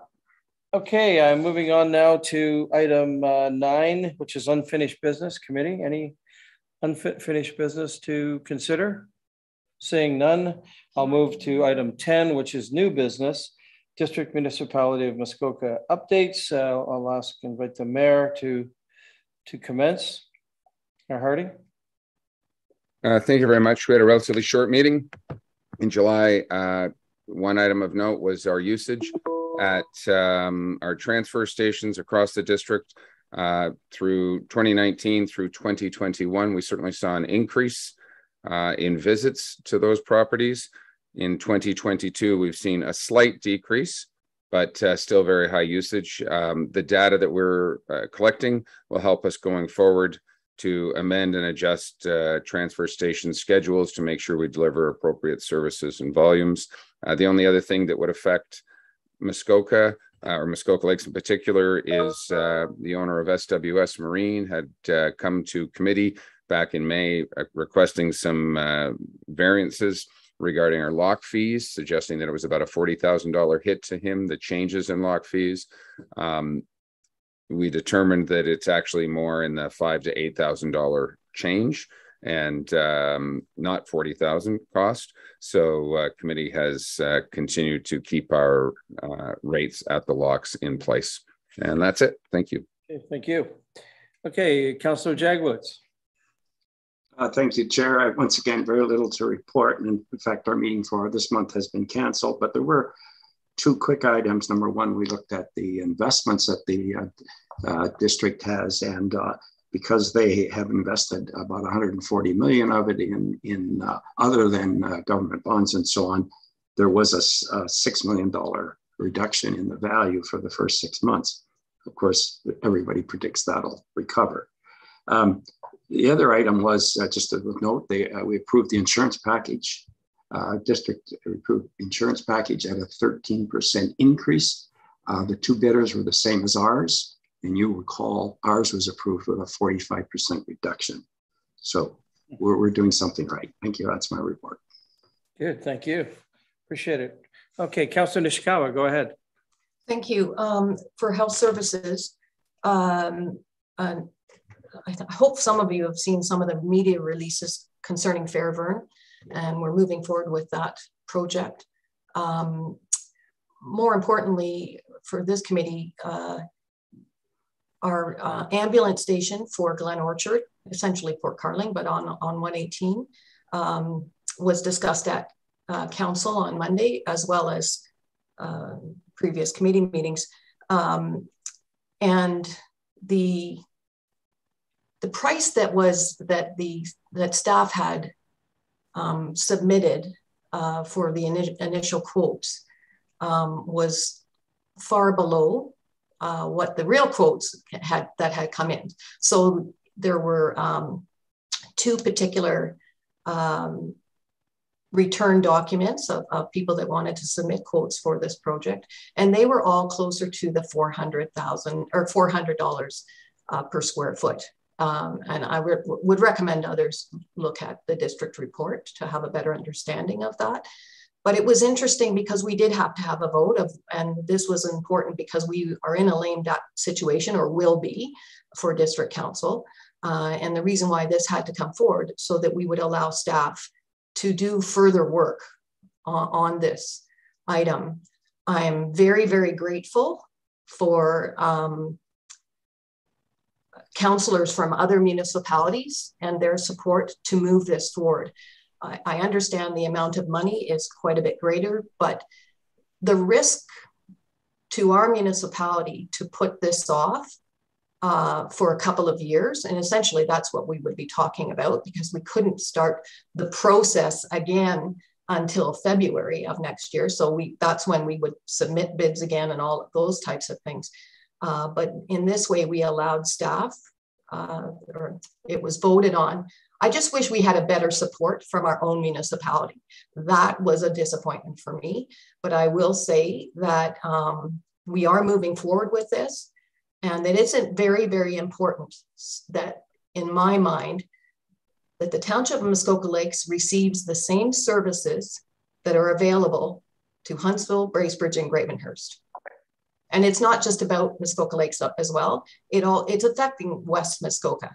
So in doing this, we are able to do that. And again, I will mention about community medicine and the importance of community medicine, that they can't do that in our township with the facility that we have now.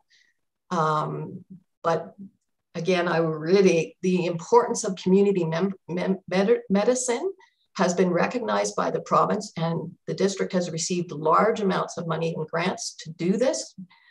So the Muskoka Lakes has to be part of that program. Thank you. Good, thank you.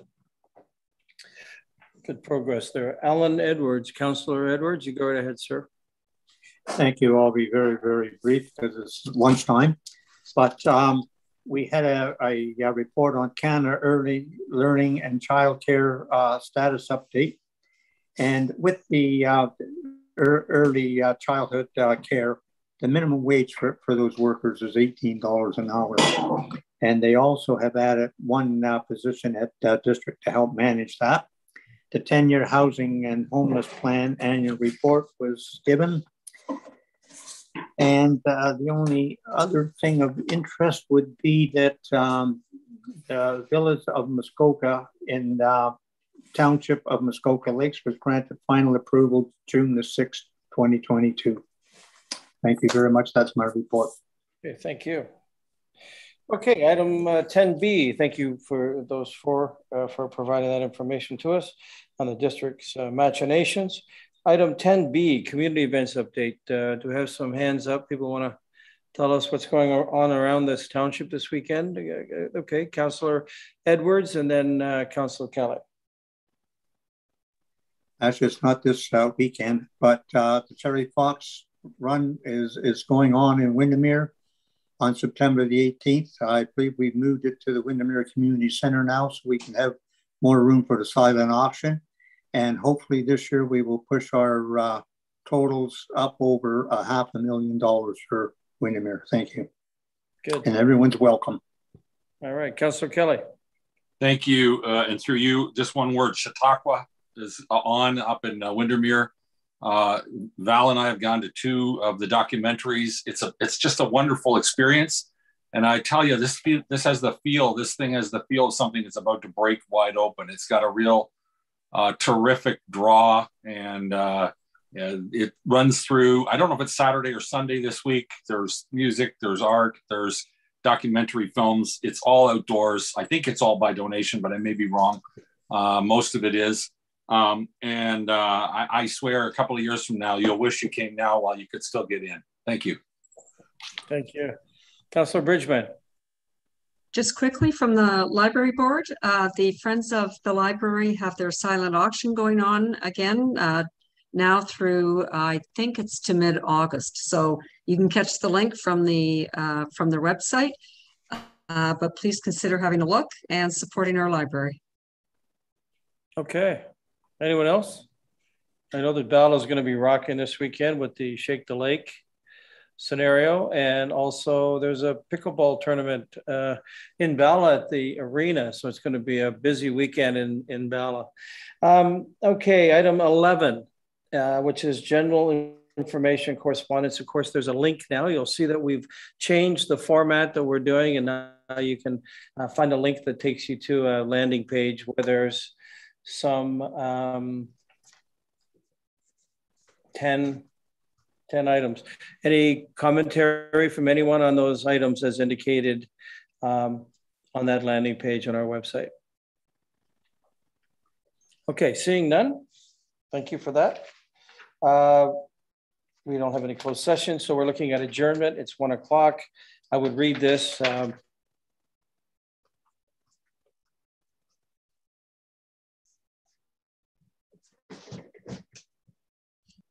You're on mute, Glenn. Glenn, you're on mute.